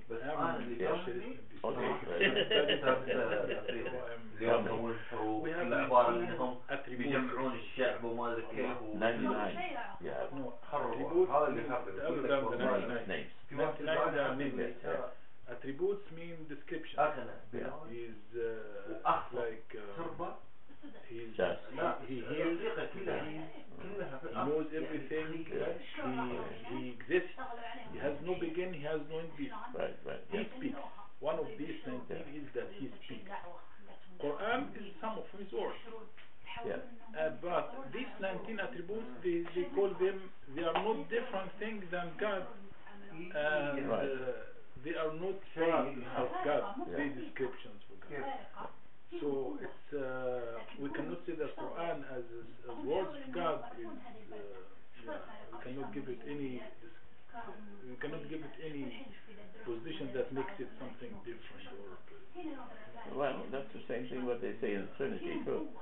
I mean, so, but the question is how the manifestation, you know, the theophany, how the God appears. So how the God becomes visible. He becomes visible in the Holy Quran. It's the only way where he becomes visible. There are his words there. So the question is how he comes outside of himself so that you can see him. We don't say this is a big thing in also Quran is Quran that you have look here also it's not the words of God they say always in so it reflects, it's like a mirror, it reflects the words of God, but this material Quran is not the words of God, it just reflects the exactly. So there is something inside of Allah, but then it's reflected outside. That reflection, you know, that is incarnation. That reflection is new, but this thing in Allah has no beginning. This has beginning. Right. That's the same thing what you say about the Logos.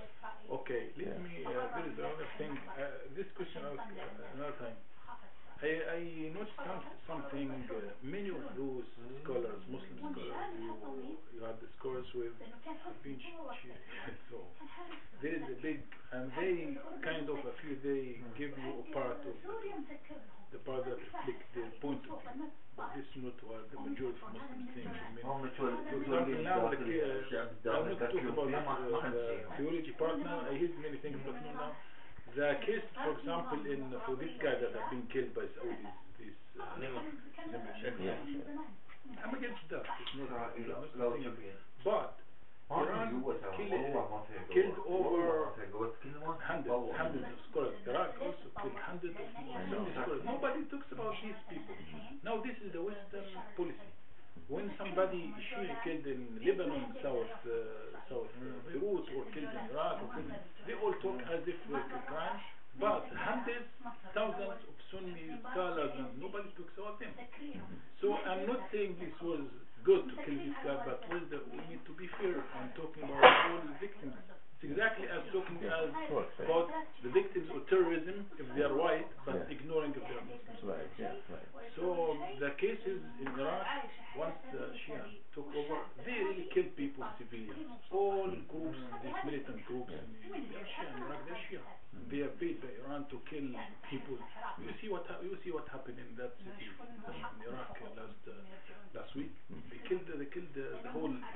They bombed mosques. The Shia bombed mosques of Sunnis and killed a lot of people without any judgment, just because the militant groups supported by the government. It's about it. This is crime. It's against the law, but it's law. And the same. So I mean, there is. Full agreement. Yeah, it's. The problem is we have five big differences. When you have big, one of them they call it that they instructed by their belief to show something what satisfy others, but not necessarily what they believe in. So they see the death of Hussein, the grandson of Prophet, as it was yesterday, and they hold us responsible as Sunnis. So they have a lot of hate against whoever hate that unlimited and will never. So I don't see any chance for reconciliation between Sunni and Shia unless we work with those technocrats, not with the religious ones of them. They have. I work personally with the Grand Mufti of Egypt and Sheikh Al-Azhar, long time on trying to bring them together. Al-Qaradawi with Sheikh Al-Azhar, the Grand Mufti of Egypt. We failed. We failed. Okay, yeah. Because of this, they tell us something, we sit together, and then after that they just. Okay, let's talk about it later. We have to go on. Are you ready? Do you Yeah, have we enough, are ready. do you have enough Sure. cookies? Okay, so Yeah. we come to something new now. We talked about what we did the last time, time diagnosis, and I think we mentioned take Flint out there. Why do we do this? We want to see what different theories like liberalism, fascism, socialism, the critical theory, how they are connected with facts which happen, events which happen. We call that time diagnosis or time prognosis. So let's use one fact. Recently something happened here in the neighborhood. That is Flint. So let's concentrate on this. That is for the day. That is our time diagnosis. What time is it now? It's 8:20. 8:20. So we still have a little time. Okay, so Flint. What happened in Flint? So we have to, when you make a time diagnosis, with the categories of the critical theory, which we don't know yet well, but we just try to do it. So Flint, it's up there. It is a city where General Motors was in there for many years, and General Motors employed these people. So these people in the 50s had a good life, good income, $60,000 for a worker at the assembly line, and they could have a quasi-bourgeois life. They could have a car and a little house and could go to the university and so on. Then, at that time, the competition of General Motors was bombed out. All the car factories in Germany were destroyed, in Japan were destroyed, so they had no competitors. So everything went well until the competition grew up again in Japan and in things, so they got in trouble. And in order to solve that, the Flint corporations went to Mississippi and went to South America and went to China and to India in order to find cheap labor, cheap resource. So capitalism must essentially always find cheap labor because the level of profit must always go up. If you stay on the same level, you are a loser. So in order to get up, and they have the challenges of the competition in Germany and Japan again and so on, they had to move out. Not that the capitalists were bad people or said want to deprive you of your work or whatever. They simply, it's the law of the market. You have to increase your profit continually, otherwise it goes down, and the others win in Japan and Germany and so on. So that's what they did, and that means that the people in Flint were workless. They had no work anymore, so the whole city went down. Now Flint is also the city where the labor union was born. In the 1920s there was a sit-in strike, so the workers were just sitting for 2 or 3 weeks or so, and the capitalists came with their thugs and they beat them up, and finally the government, the Roosevelt government, intervened, and it intervened on the side of the workers. It protected them against those thugs of the capitalists and so on. So after that the labor union was introduced. The labor unions created what they call every day the middle class. It's the low middle class. It's not shopkeepers, that's the old middle class. They created a new middle class, namely well-paid workers who could live as if they were middle class. And as the higher the wages were, the more the workers were endangered. So in Flint, where the wages, and other towns here too, were pushed up, that is where then General Motors moved out. 20,000 jobs lost, 50,000 jobs lost, and so on and so on. And so the whole city went down. Detroit as well, and others as well. So now more recently something happened. The Detroit and Flint, there were commissioners were put in, or whatever, emergency, what are they called? Managers. Emergency managers. They have absolute power. That means the mayor has nothing to say, city commission, nothing. They have absolute power. So this fellow then decided that when the Detroit water supply, which comes from the lakes and is good water, the Detroit, because they got bankrupt, increased the price of that good water. The guy there, the manager, emergency manager, then said we have to save. So he cut the line to Detroit and took the water out of the Flint River. Then Flint River water was polluted by, what's this metal? By the lead pipes. So the whole system rests on lead pipes, and that lead stuff put this poisonous stuff into the water, so even when you bath you get something.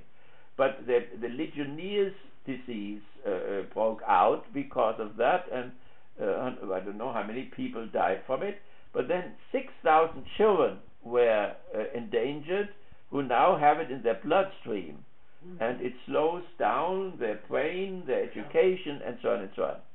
So therefore this was found out now, and the manager was responsible, but also the governor. So let me read you now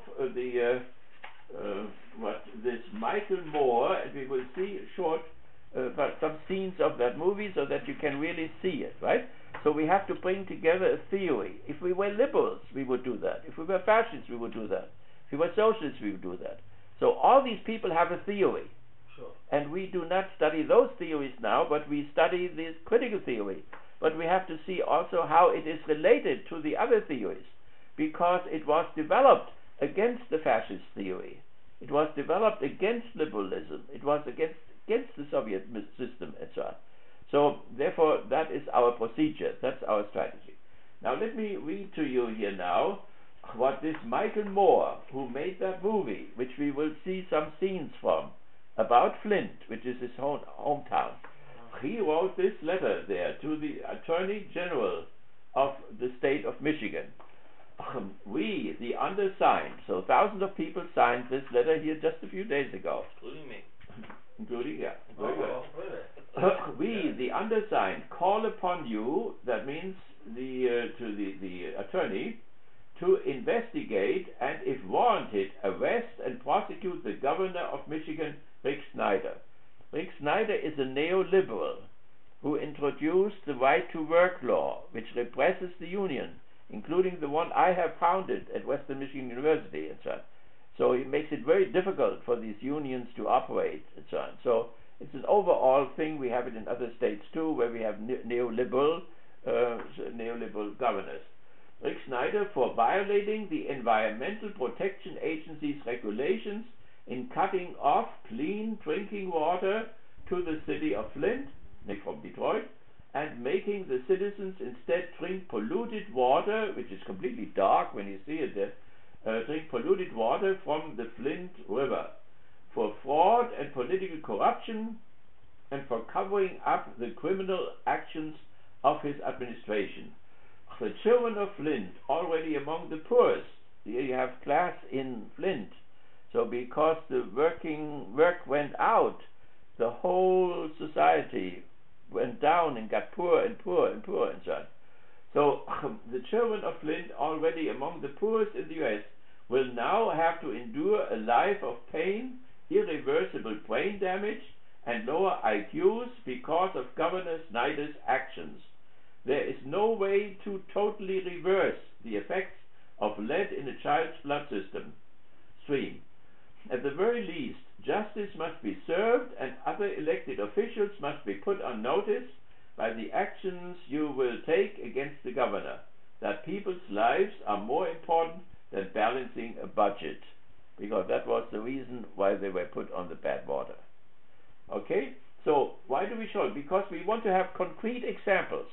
Now, Michael Moore is not a critical theorist, but he has a lot of ideas which he shares with the critical theory. So, like Bernie Sanders has a lot of ideas which he shares with the critical theory.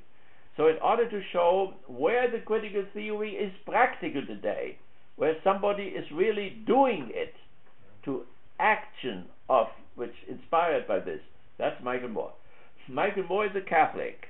Michael Moore went to St. Joseph Sisters in Flint. They are also here. So the sisters educated him. When he brings out a new movie, he has a new movie now. I knew the name tonight. It came up again. Who do we invade next, or something? Who will we invade next? Yeah, that's the next movie.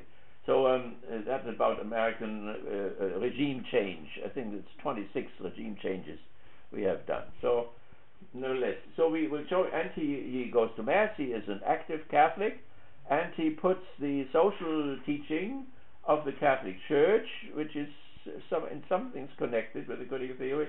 Critical theory goes further, but so he puts that into practice by making these movies. Now, 20 years ago, he made that movie, Roger and Me. Roger was the CEO of General Motors in Flint at that time. After he made the movie, he was fired, and even his pension was cut, and so on. Others were fired to appear in the movie, and so on. So he had some effect, because it's not enough to practice a theory, you also have to be effective. You cannot simply say, well, I tried, and then it didn't work, or whatever. So that everybody does that. So you have to see, is it effective? And so we have a very concrete case here, a concrete city with a particular class system, with a large proletariat, a very small bourgeoisie, which owns the means of production, that means the machinery and so on, and at the same time have taken that machinery out and have put it into Mississippi and so on, in order to increase the profit, because they lowered and lowered the wages, and so they also go to socialistic countries like China. These socialistic countries, also Stalin, what they do is they want to have the know-how of the capitalists. So they invite the capitalists. The capitalists, of course, exploit their workers, but they then compensate the workers by free university, free education, free health care, and so on and so on. So they allow the capitalists a certain amount of greed and robbery in order to get those factories, to get these machines, and to get these products. At a certain point, then they can throw them out. So my uncles, for instance, in Germany with Siemens, is a big corporation. They went to Russia. They built the Russian factories with which the Russians then built the tanks against the Germans. So, but nevertheless, even Stalin invited the capitalist firms in order to get their know-how, their technology, their machinery, and so on, until they can do it themselves, and then they send them home. So that is what I have a question here. Is it because I thought much about that? When I have a factory in my country that's owned by somebody else, does that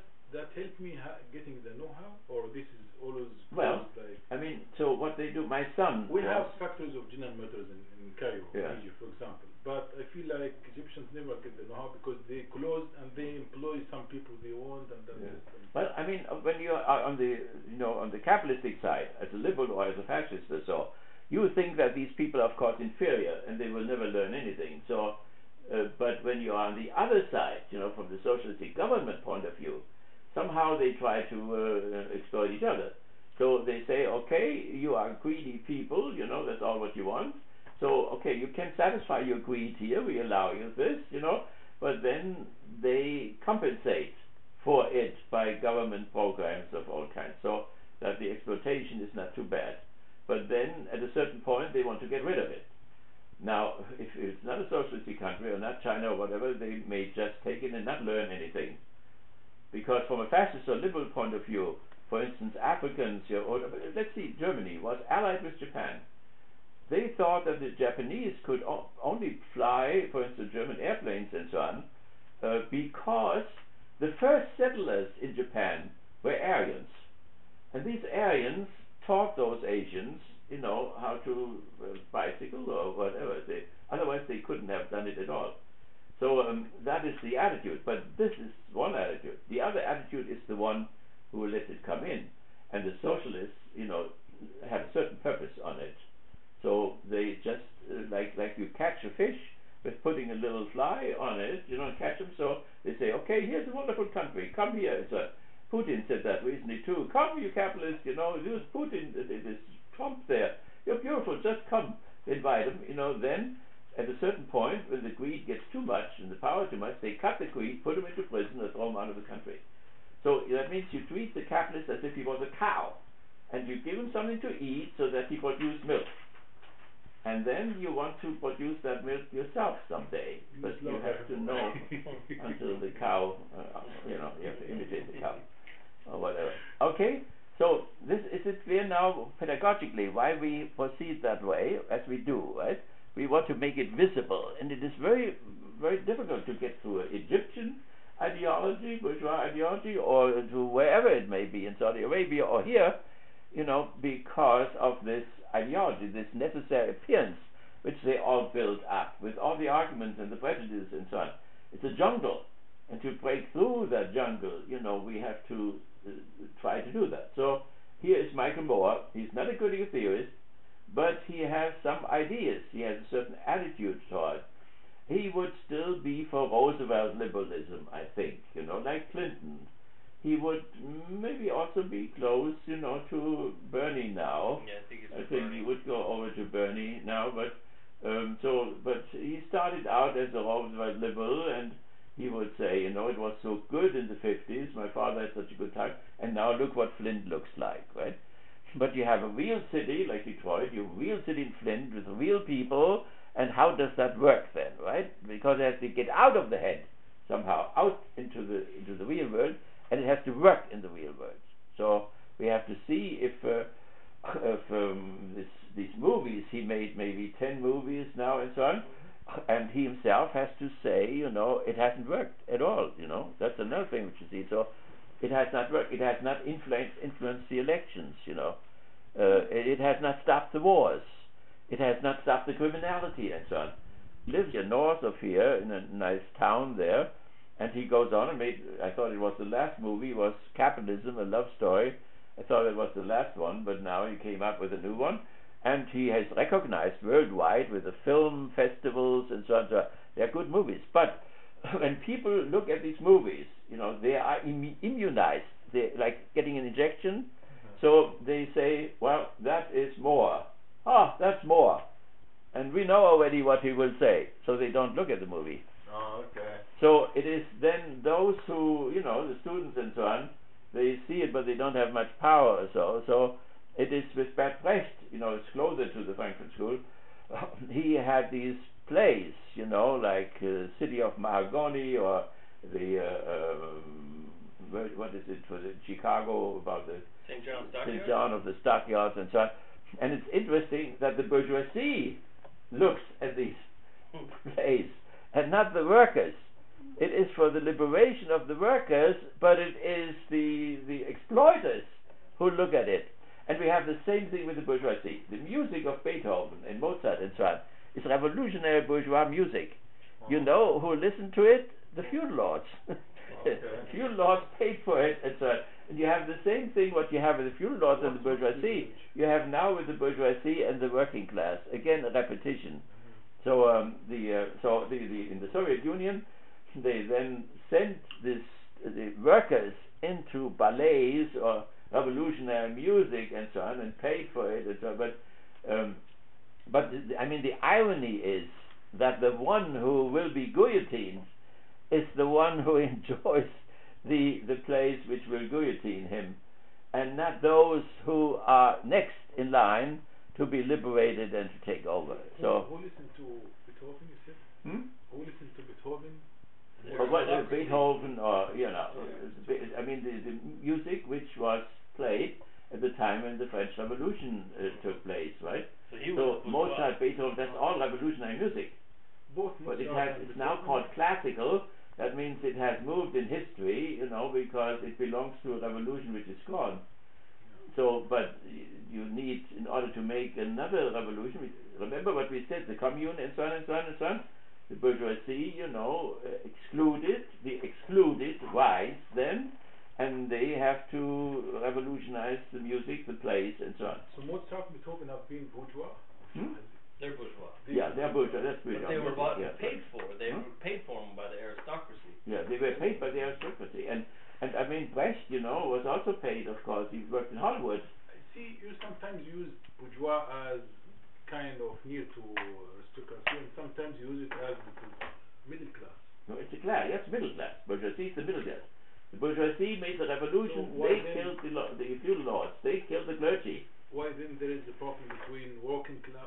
They're the ruling class now. They are the ruling class now. See, now this dialectic, you have to think in transitions, in motions, right? So you have to get rid of your positivistic static stuff. You have to go over now. Think continually. Time. The truth has a time core. So everything moves. So that means Beethoven and Mozart were revolutionary, part of the bourgeois revolution, but they are not part necessarily of the